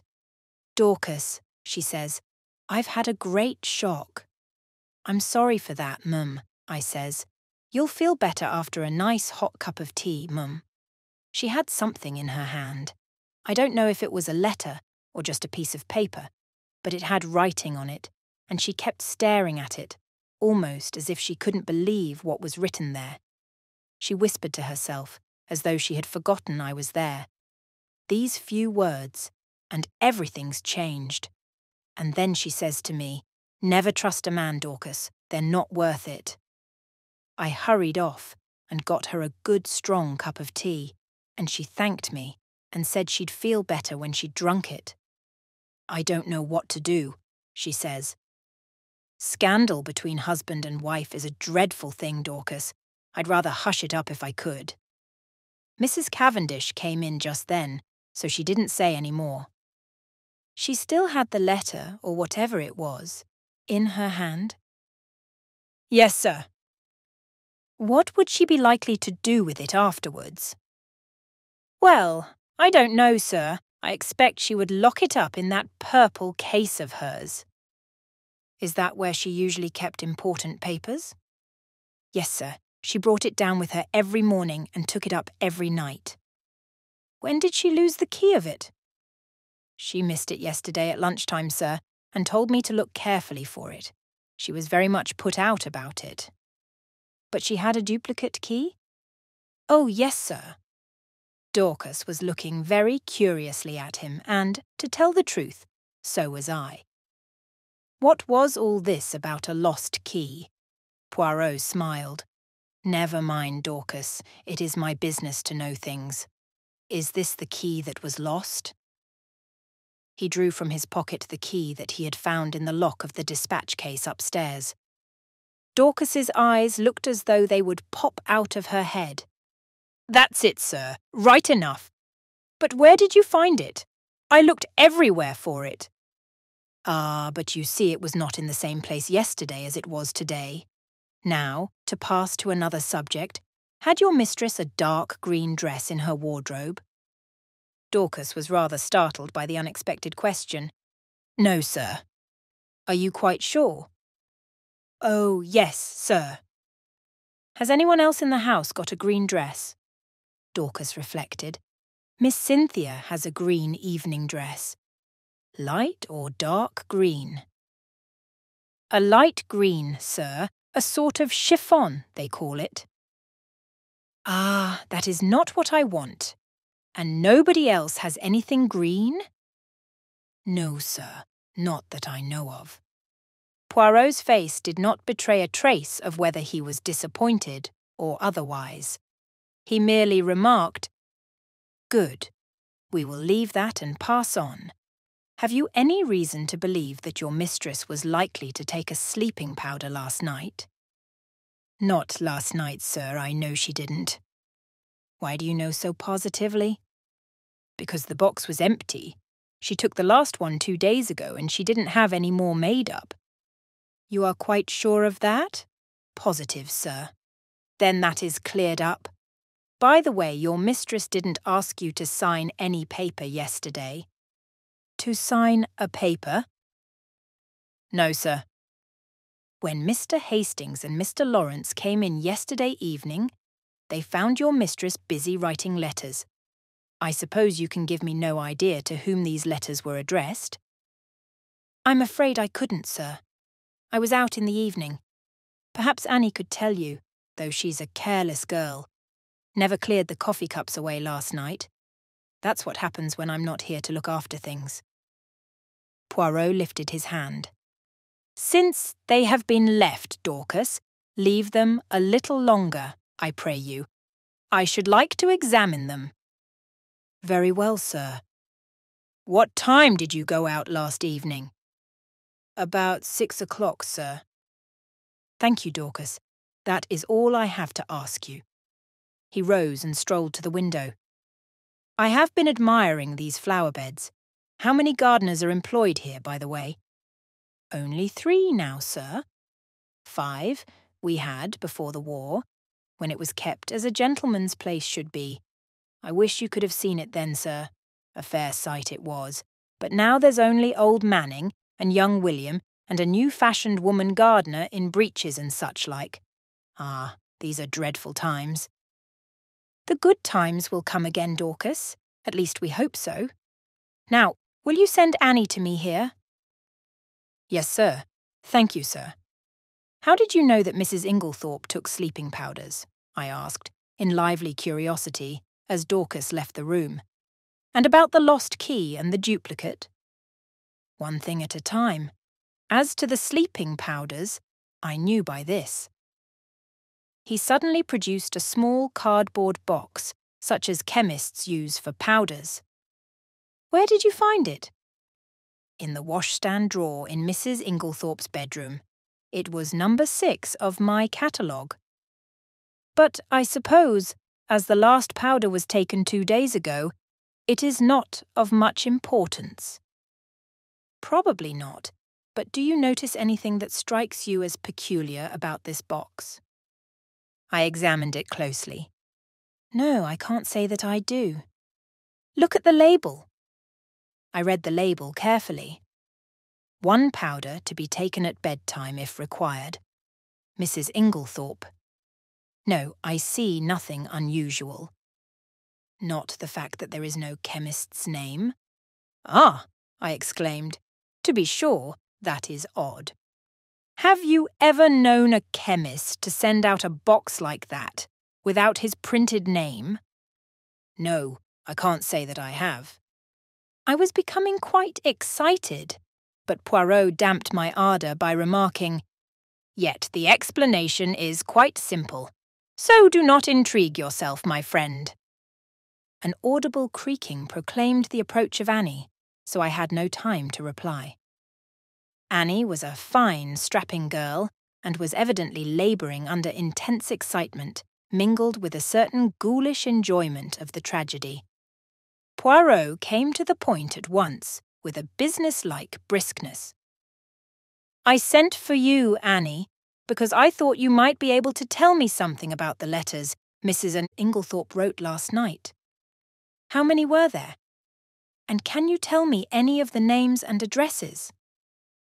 Annie considered. "There were 4 letters, sir. 1 was to Miss Howard and 1 was to Mr. Wells, the lawyer, and the other 2, I don't think I remember, sir.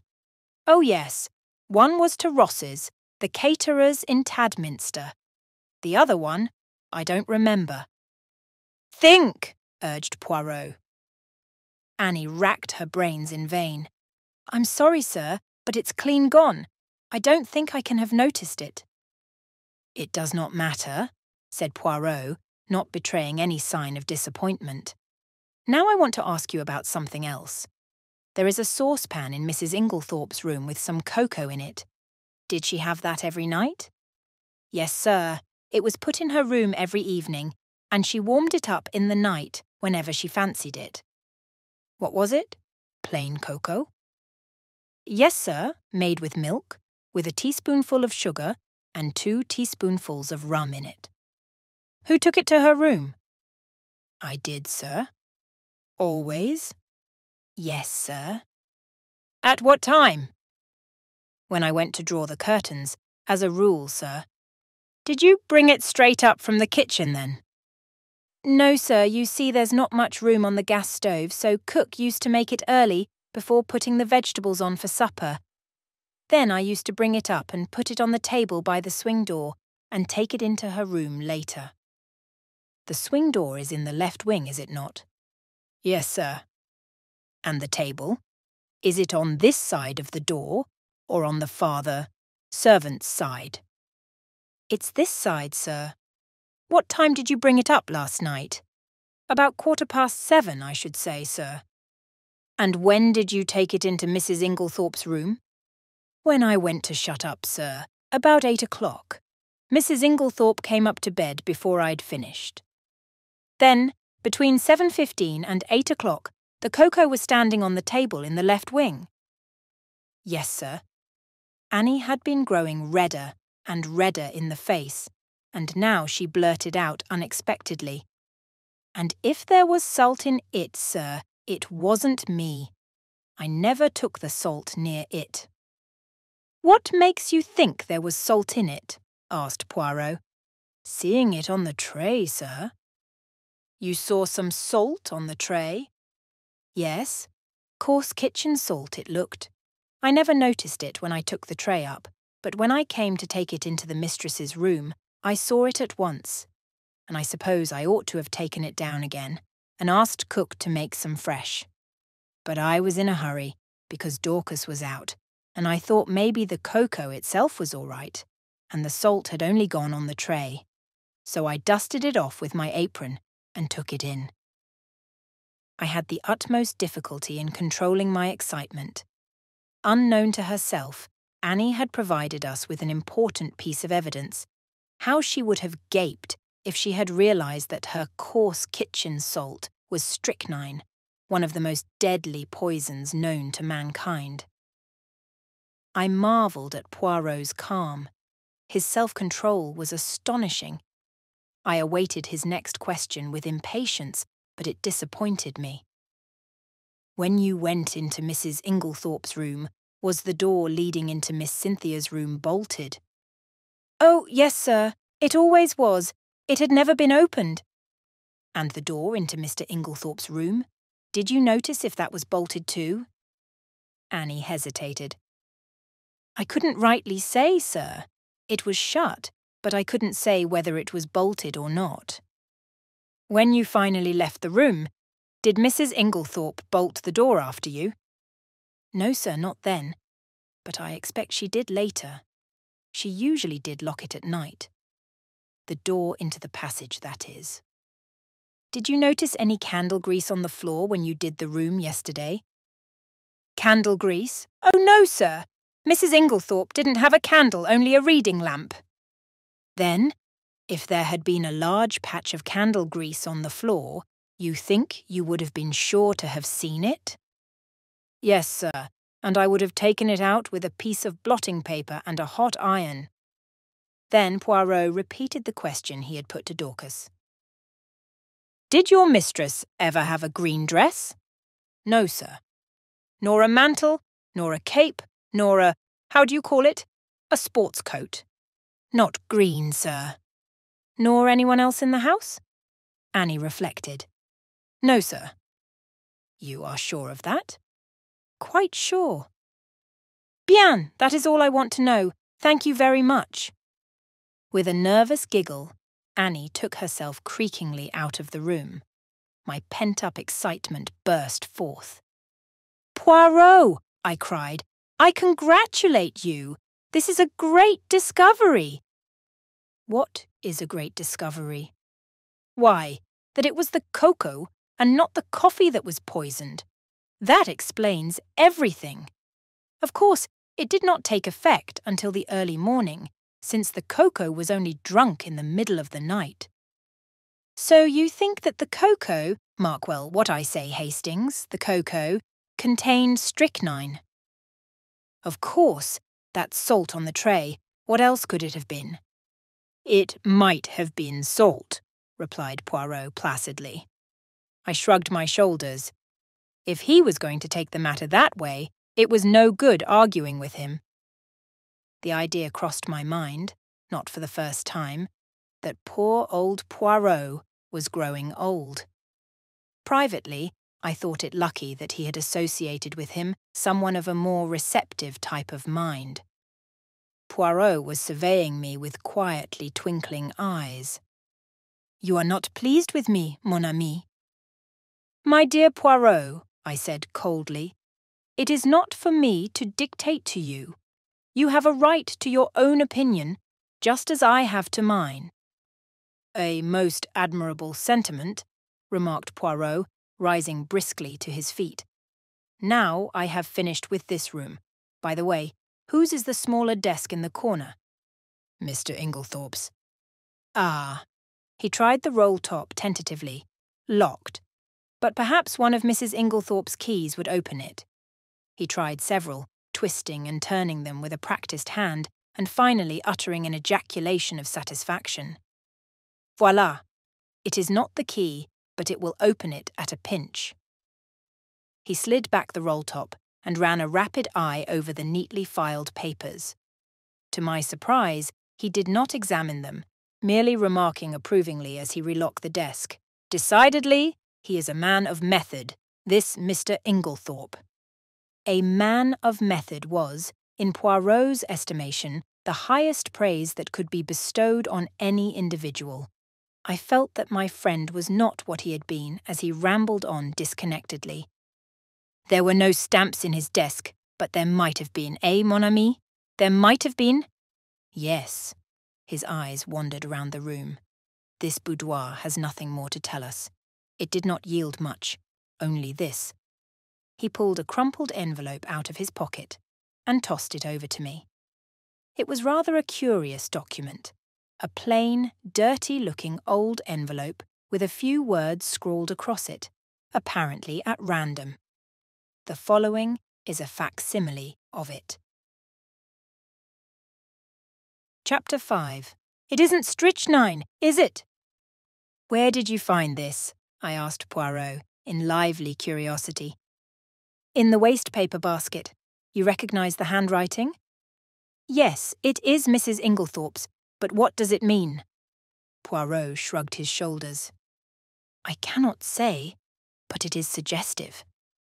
A wild idea flashed across me.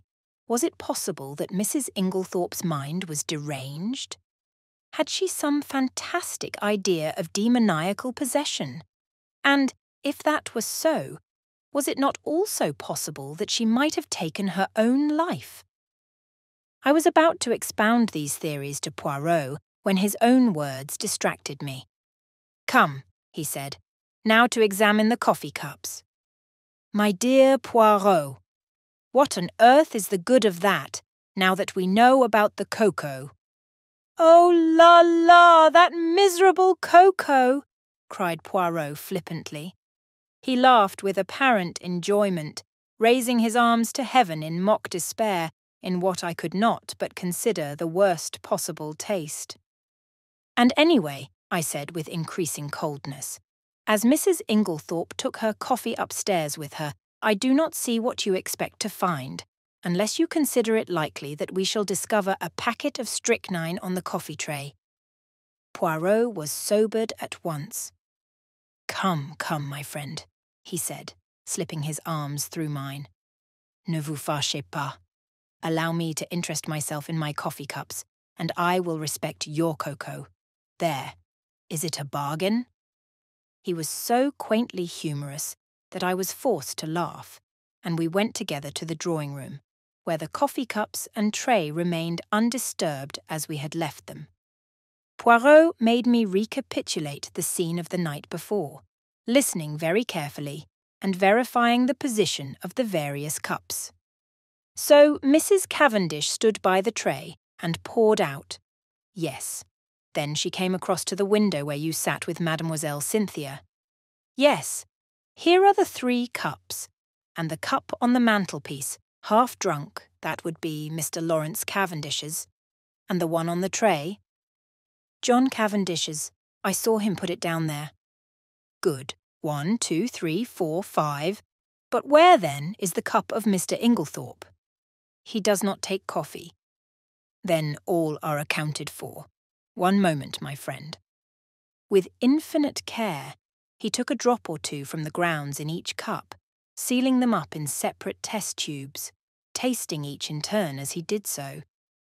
His physiognomy underwent a curious change, an expression gathered there that I can only describe as half puzzled and half relieved. Bien, he said at last. It is evident. I had an idea, but clearly I was mistaken. Yes, altogether I was mistaken. Yet it is strange, but no matter.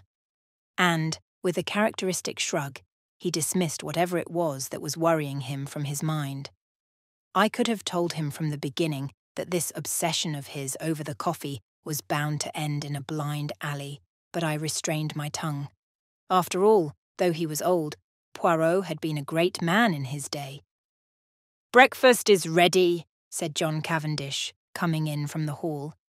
You will breakfast with us, Monsieur Poirot? Poirot acquiesced. I observed John. Already he was almost restored to his normal self.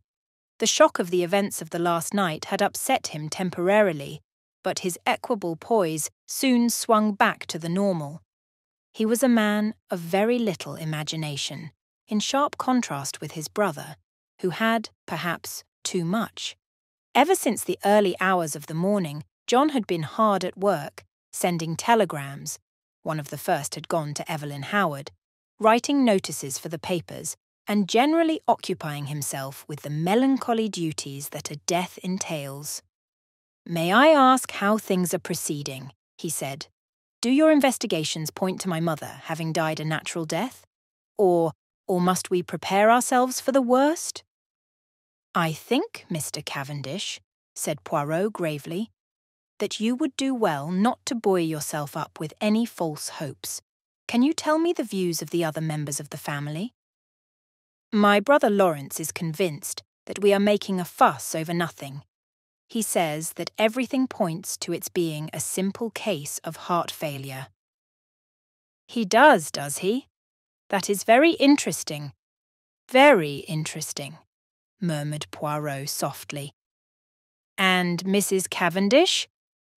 A faint cloud passed over John's face. I have not the least idea what my wife's views on the subject are. The answer brought a momentary stiffness in its train. John broke the rather awkward silence by saying with a slight effort, I told you, didn't I, that Mr. Inglethorp has returned? Poirot bent his head. It's an awkward position for all of us. Of course one has to treat him as usual, but hang it all, one's gorge does rise at sitting down to eat with a possible murderer. Poirot nodded sympathetically. I quite understand. It is a very difficult situation for you, Mr. Cavendish. I would like to ask you one question. Mr. Inglethorpe's reason for not returning last night was, I believe, that he had forgotten the latchkey. Is not that so? Yes. I suppose you are quite sure that the latchkey was forgotten, that he did not take it after all? I have no idea. I never thought of looking. We always keep it in the hall drawer. I'll go and see if it's there now. Poirot held up his hand with a faint smile. No, Mr. Cavendish, it is too late now. I am certain that you would find it. If Mr. Inglethorpe did take it, he has had ample time to replace it by now. But do you think? I think nothing. If anyone had chanced to look this morning before his return and seen it there, it would have been a valuable point in his favour. That is all. John looked perplexed. Do not worry, said Poirot smoothly. I assure you that you need not let it trouble you. Since you are so kind, let us go and have some breakfast. Everyone was assembled in the dining room. Under the circumstances, we were naturally not a cheerful party. The reaction after a shock is always trying, and I think we were all suffering from it. Decorum and good breeding naturally enjoined that our demeanour should be much as usual, yet I could not help wondering if this self-control were really a matter of great difficulty. There were no red eyes, no signs of secretly indulged grief. I felt that I was right in my opinion, that Dorcas was the person most affected by the personal side of the tragedy. I pass over Alfred Inglethorpe, who acted the bereaved widower in a manner that I felt to be disgusting in its hypocrisy. Did he know that we suspected him? I wondered. Surely he could not be unaware of the fact, conceal it as we would. Did he feel some secret stirring of fear, or was he confident that his crime would go unpunished?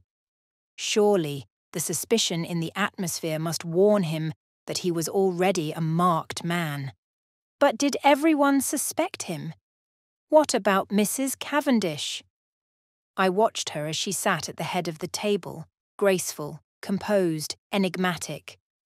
In her soft grey frock, with white ruffles at the wrists falling over her slender hands, she looked very beautiful. When she chose, however, her face could be sphinx-like in its inscrutability.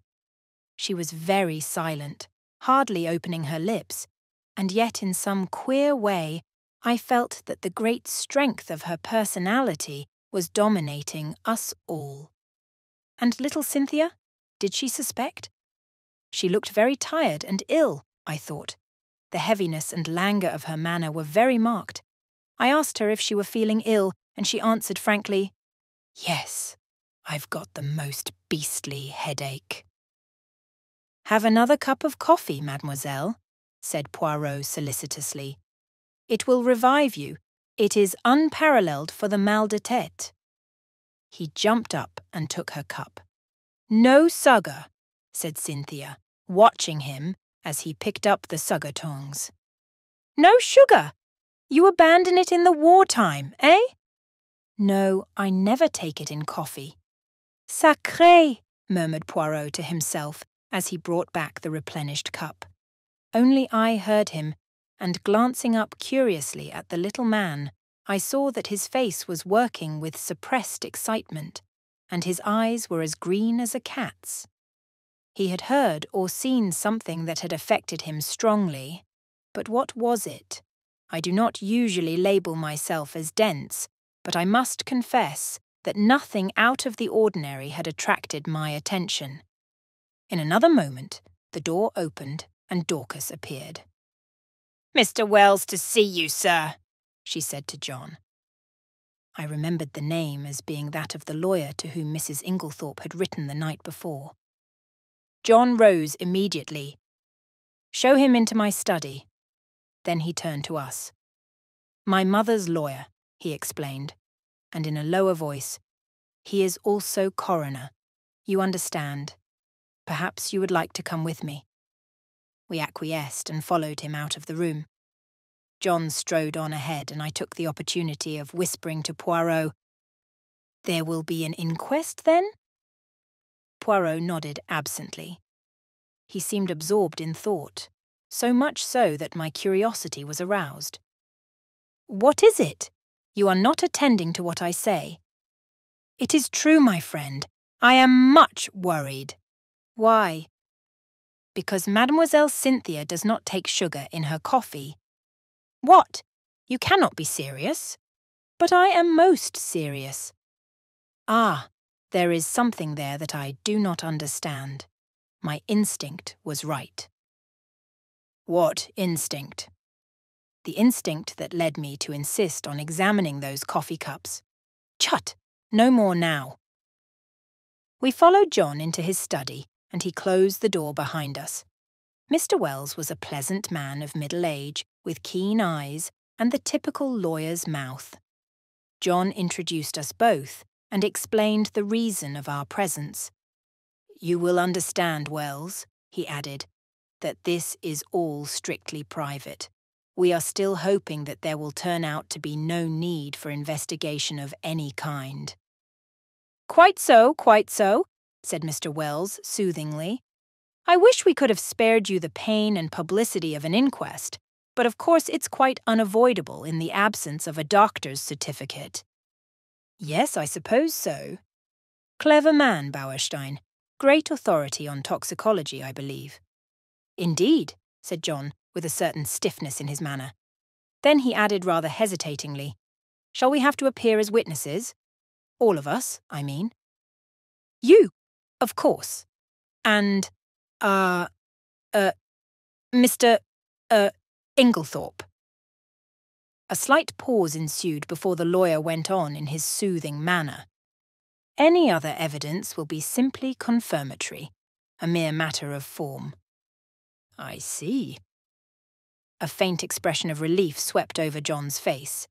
It puzzled me, for I saw no occasion for it. "If you know of nothing to the contrary," pursued Mr. Wells, "I had thought of Friday.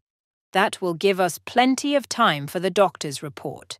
The post-mortem is to take place tonight, I believe." "Yes." "Then that arrangement will suit you?" "Perfectly. I need not tell you, my dear Cavendish, how distressed I am at this most tragic affair." "Can you give us no help in solving it, monsieur?" interposed Poirot, speaking for the first time since we had entered the room. "Yes, we heard that Mrs. Inglethorp wrote to you last night. You should have received the letter this morning." "I did, but it contains no information.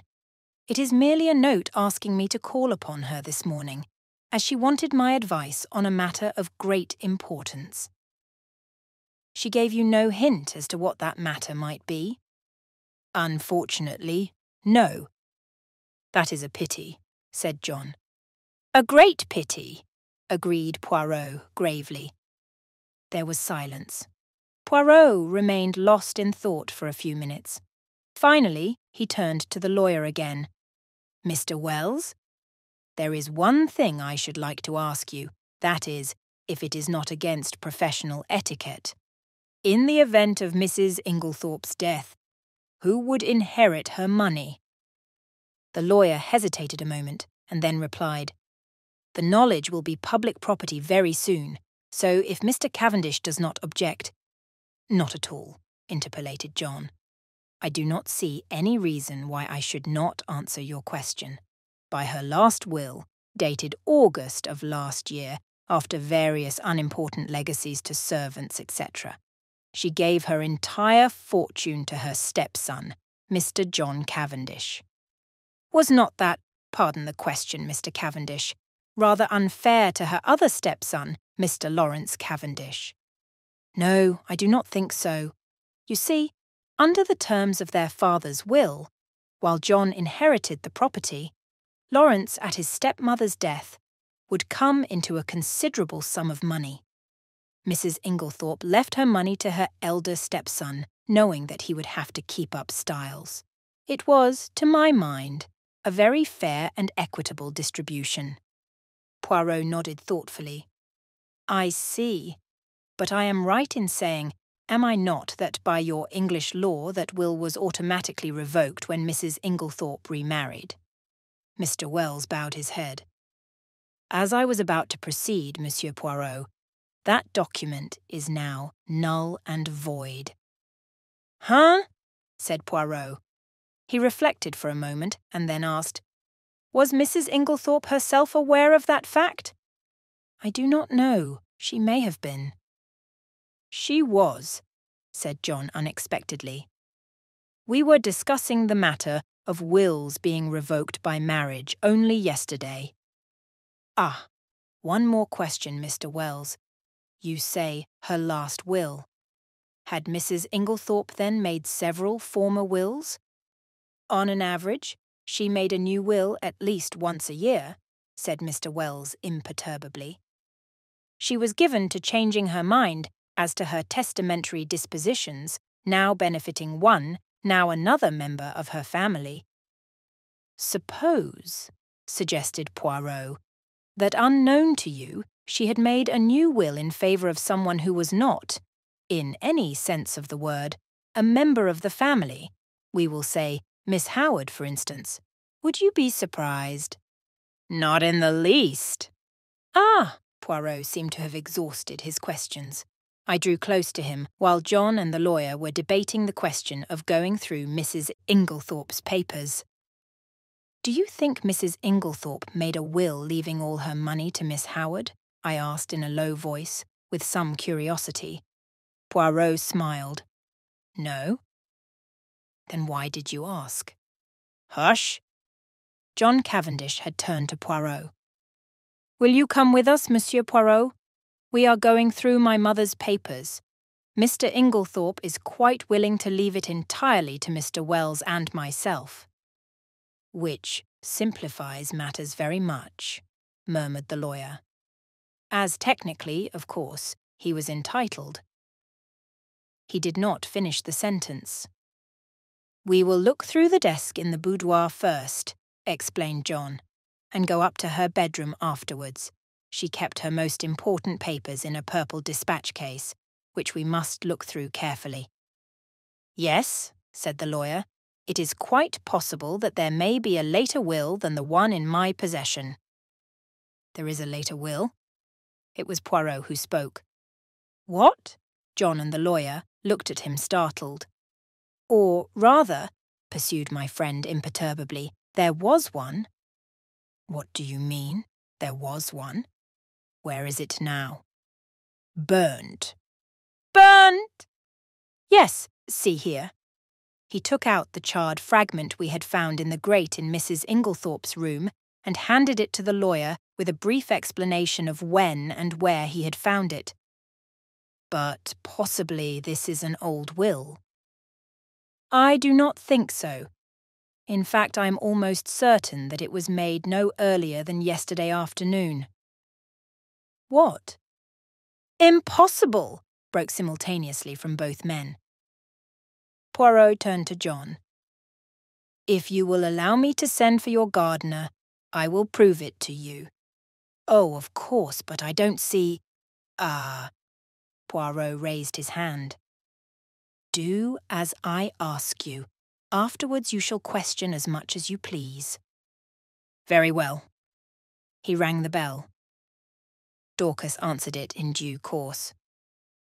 "Dorcas, will you tell Manning to come round and speak to me here?" "Yes, sir." Dorcas withdrew. We waited in a tense silence.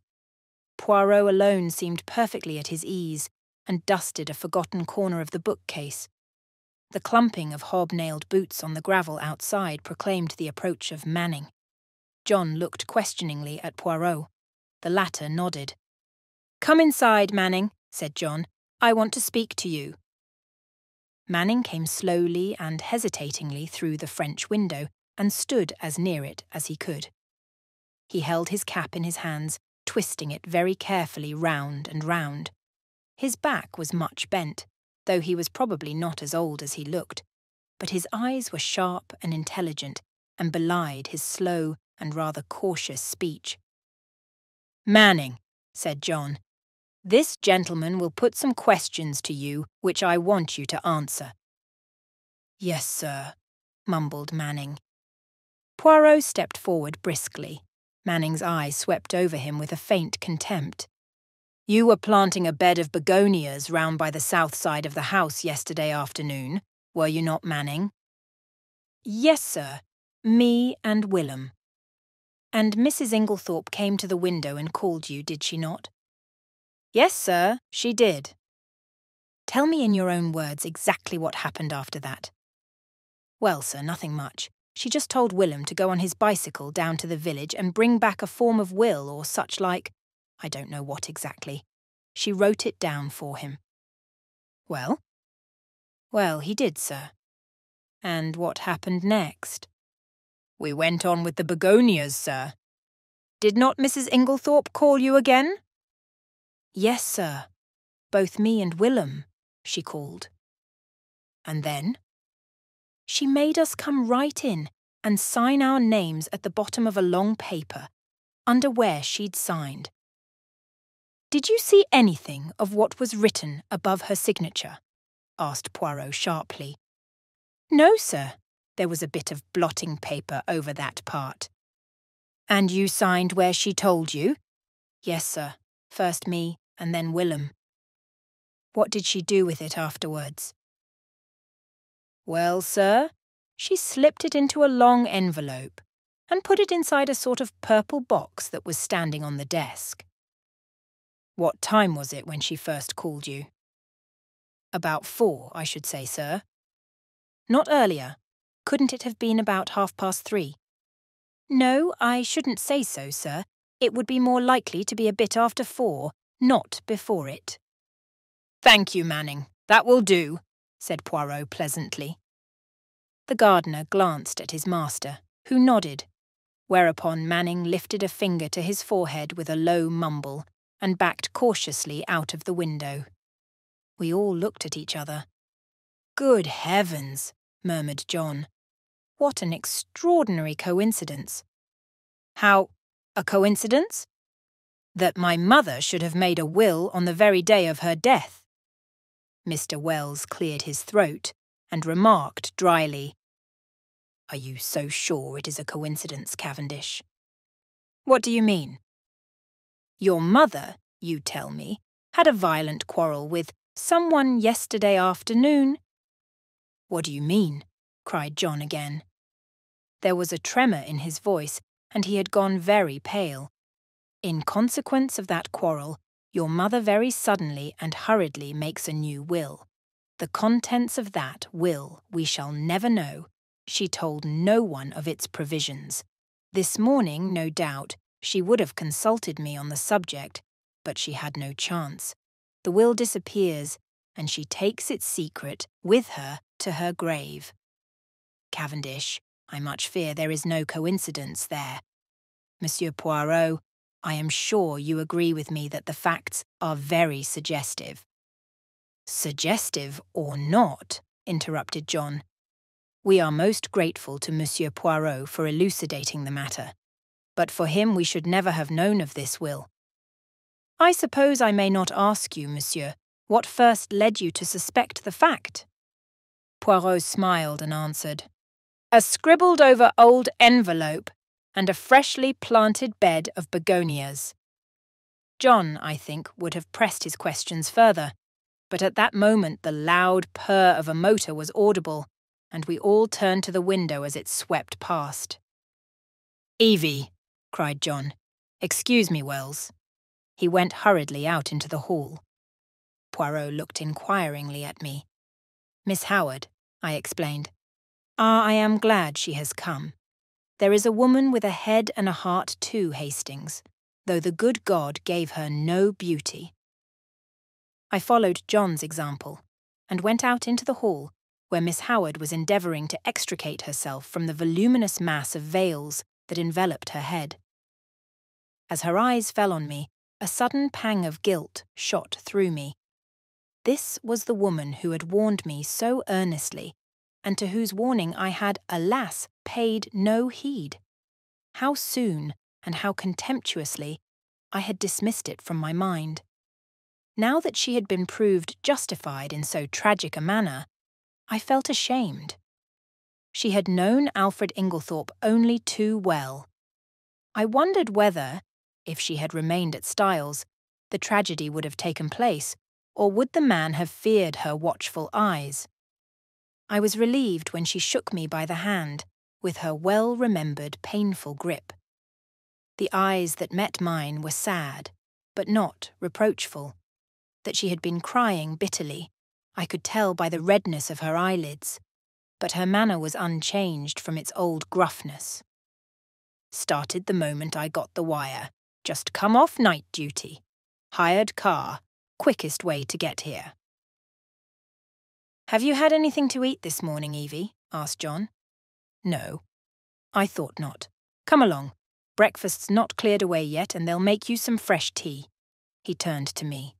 "Look after her, Hastings, will you? Wells is waiting for me. Oh, here's Monsieur Poirot. He's helping us, you know, Evie."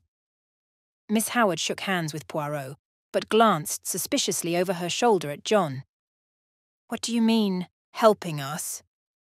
"Helping us to investigate." "Nothing to investigate. Have they taken him to prison yet?" "Taken who to prison?" "Who? Alfred Inglethorp, of course." "My dear Evie, do be careful. Lawrence is of the opinion that my mother died from heart seizure."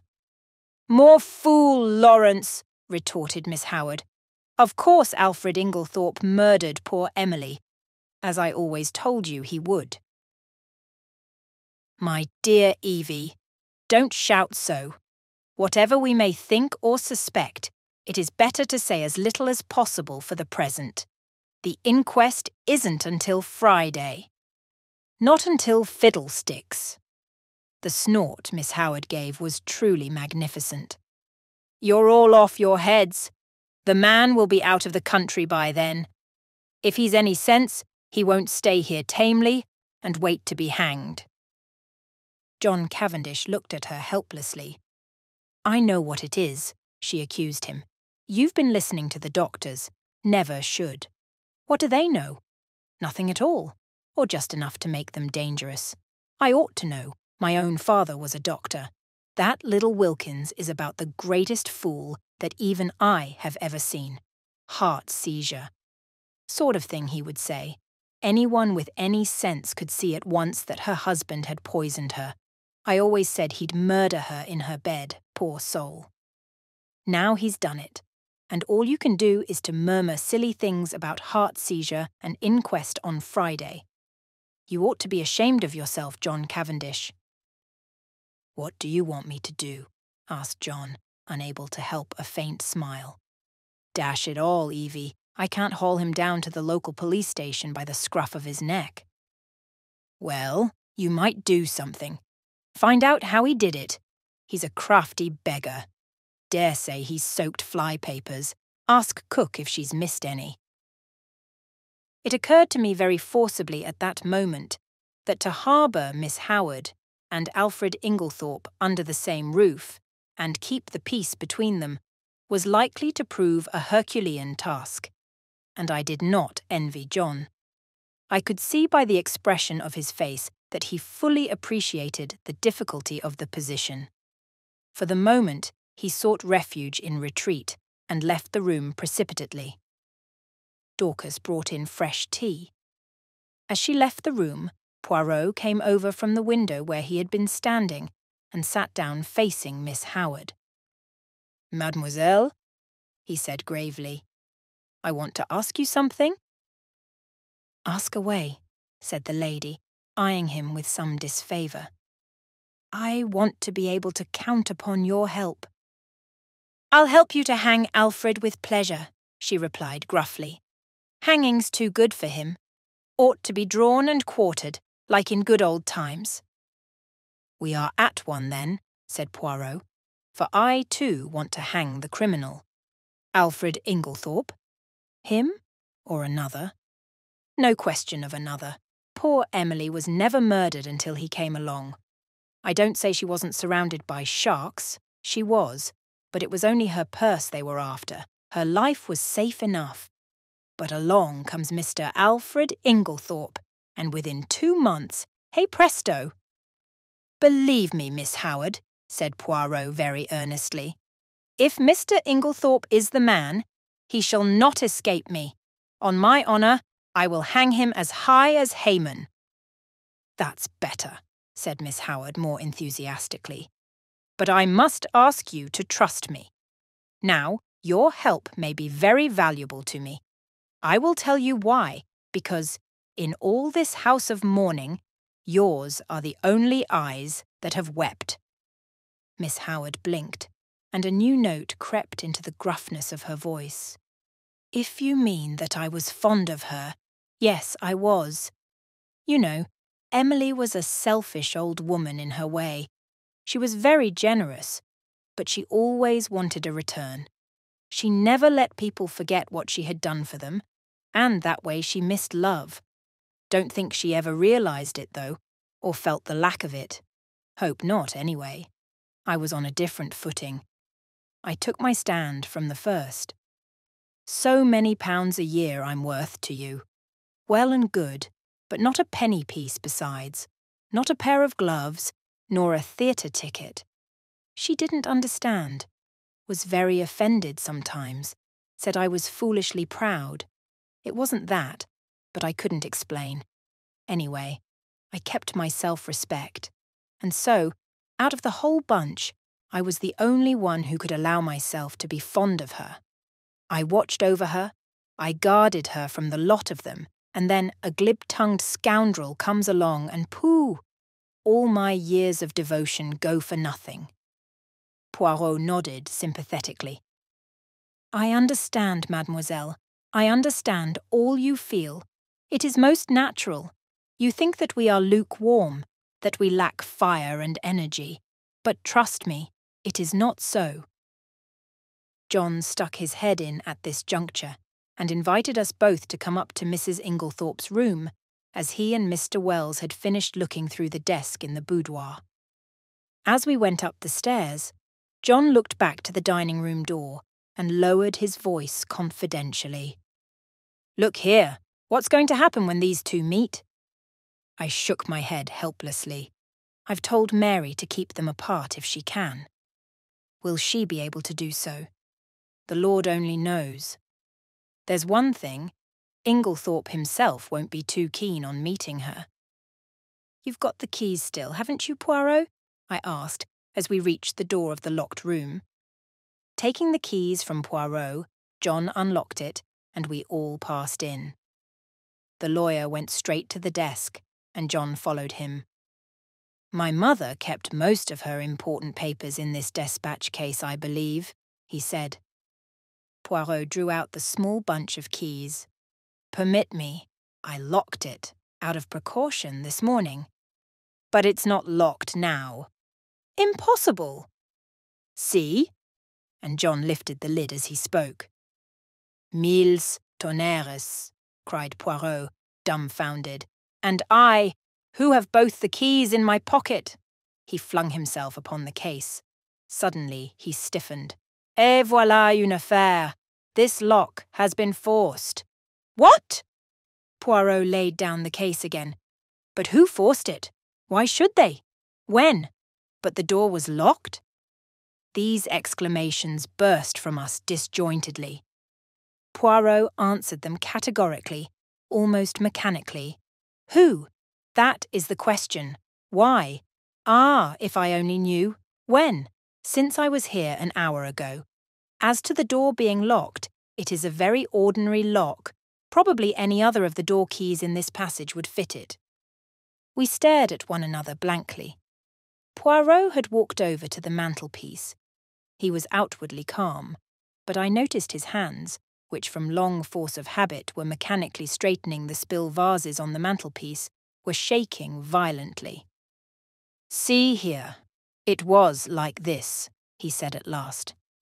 There was something in that case, some piece of evidence, slight in itself perhaps, but still enough of a clue to connect the murderer with the crime. It was vital to him that it should be destroyed before it was discovered, and its significance appreciated. Therefore, he took the risk, the great risk, of coming in here. Finding the case locked, he was obliged to force it, thus betraying his presence. For him to take that risk, it must have been something of great importance. But what was it? "Ah!" cried Poirot with a gesture of anger. "That I do not know. A document of some kind, without doubt, possibly the scrap of paper Dorcas saw in her hand yesterday afternoon. And I—" His anger burst forth freely. Miserable animal that I am, I guessed nothing. I have behaved like an imbecile. I should never have left that case here. I should have carried it away with me. Ah, triple pig. And now it is gone. It is destroyed, but is it destroyed? Is there not yet a chance?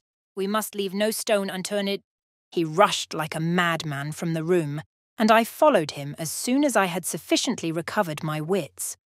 But by the time I had reached the top of the stairs, he was out of sight. Mary Cavendish was standing where the staircase branched, staring down into the hall in the direction in which he had disappeared. "What has happened to your extraordinary little friend, Mr. Hastings? He has just rushed past me like a mad bull." "He's rather upset about something," I remarked feebly.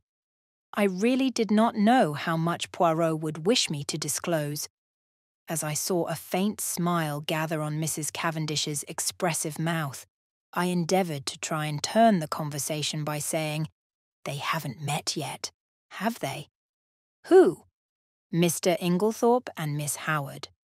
She looked at me in rather a disconcerting manner. "Do you think it would be such a disaster if they did meet?"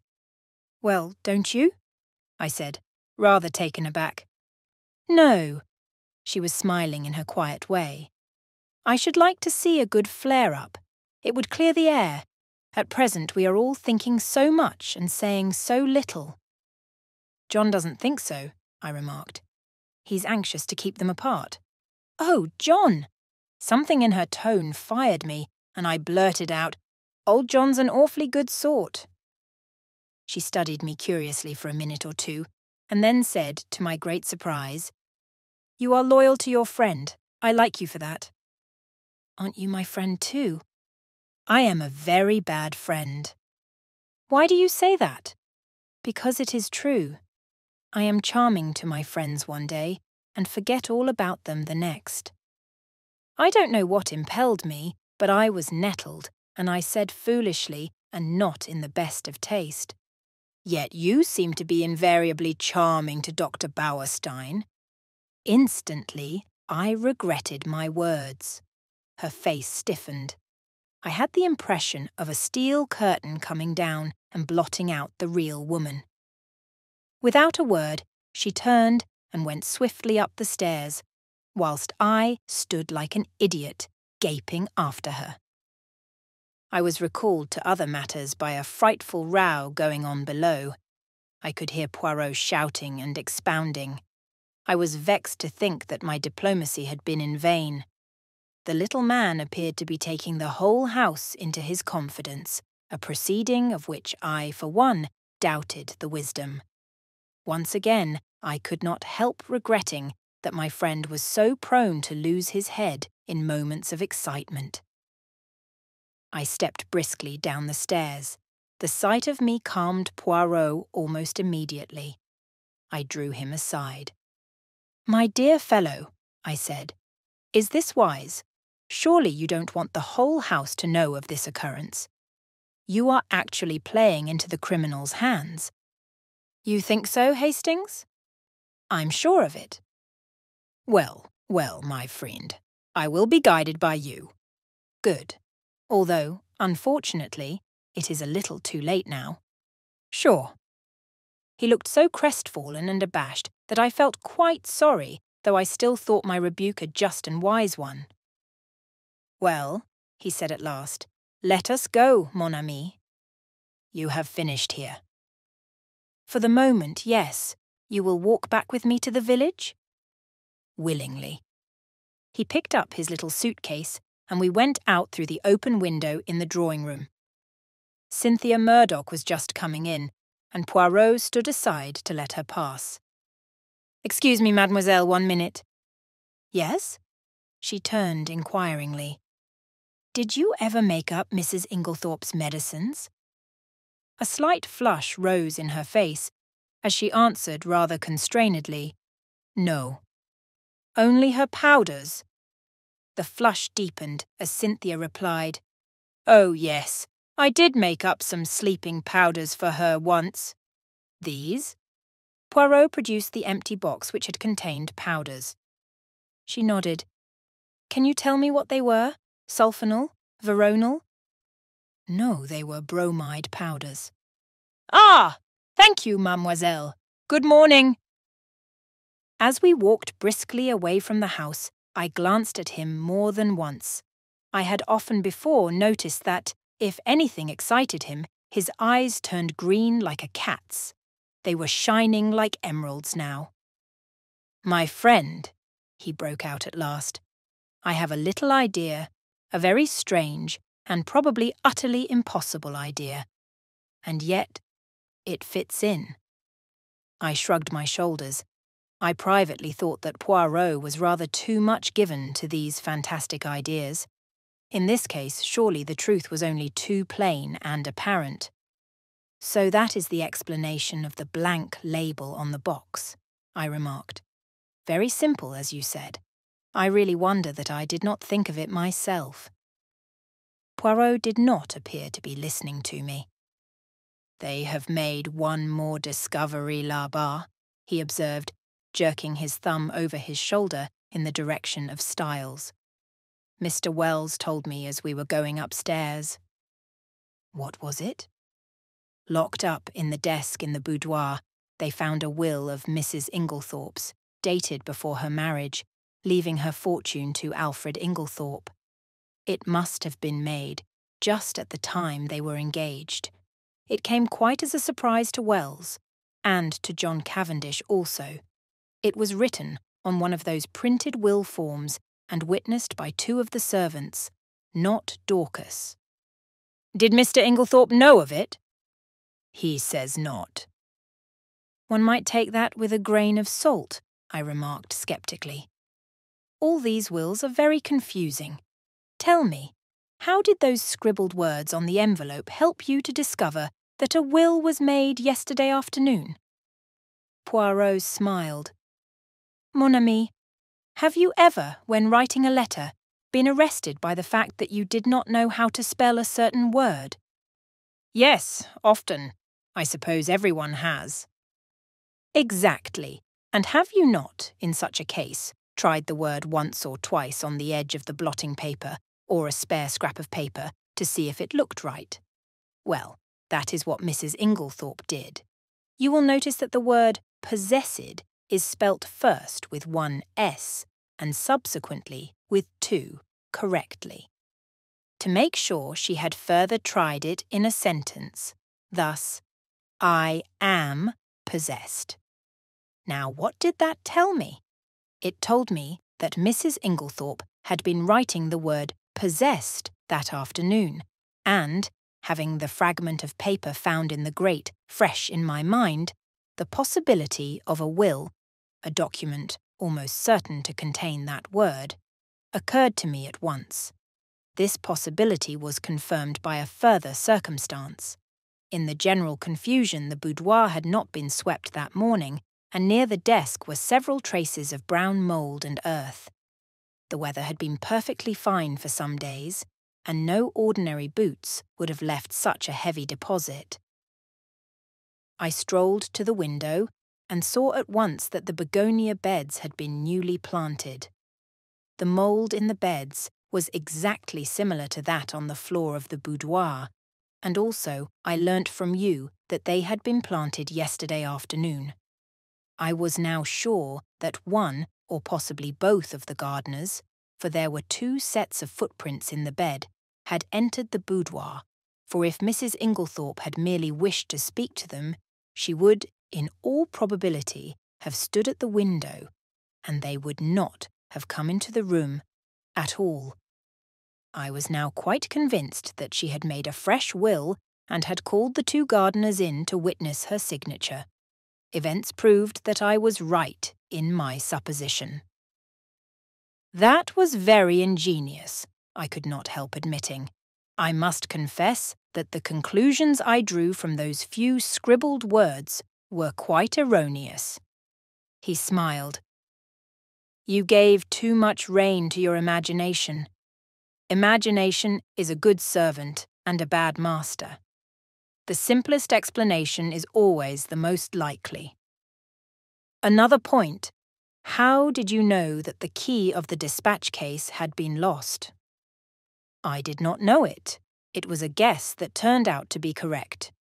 You observed that it had a piece of twisted wire through the handle. That suggested to me at once that it had possibly been wrenched off a flimsy keyring.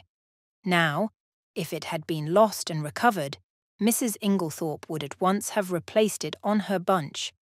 But on her bunch, I found what was obviously the duplicate key, very new and bright, which led me to the hypothesis that somebody else had inserted the original key in the lock of the dispatch case. Yes, I said. Alfred Inglethorp, without doubt. Poirot looked at me curiously. You are very sure of his guilt? Well, naturally. Every fresh circumstance seems to establish it more clearly. On the contrary, said Poirot quietly, there are several points in his favour. Oh, come now. Yes? I see only one, and that he was not in the house last night. Bad shot, as you English say. You have chosen the one point that to my mind tells against him. How is that? Because if Mr. Inglethorp knew that his wife would be poisoned last night, he would certainly have arranged to be away from the house. His excuse was an obviously trumped-up one. That leaves us 2 possibilities. Either he knew what was going to happen, or he had a reason of his own for his absence. And that reason? I asked sceptically. Poirot shrugged his shoulders. How should I know?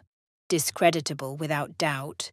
This Mr. Inglethorp, I should say, is somewhat of a scoundrel, but that does not of necessity make him a murderer. I shook my head, unconvinced. We do not agree, eh? Said Poirot. Well, let us leave it. Time will show which of us is right. Now let us turn to other aspects of the case. What do you make of the fact that all the doors of the bedroom were bolted on the inside? Well, I considered, one must look at it logically. True. I should put it this way. The doors were bolted. Our own eyes have told us that. Yet the presence of the candle grease on the floor and the destruction of the will prove that during the night someone entered the room. You agree so far? Perfectly. Put with admirable clearness. Proceed. Well, I said, encouraged, as the person who entered did not do so by the window, nor by miraculous means, it follows that the door must have been opened from inside by Mrs. Inglethorp herself.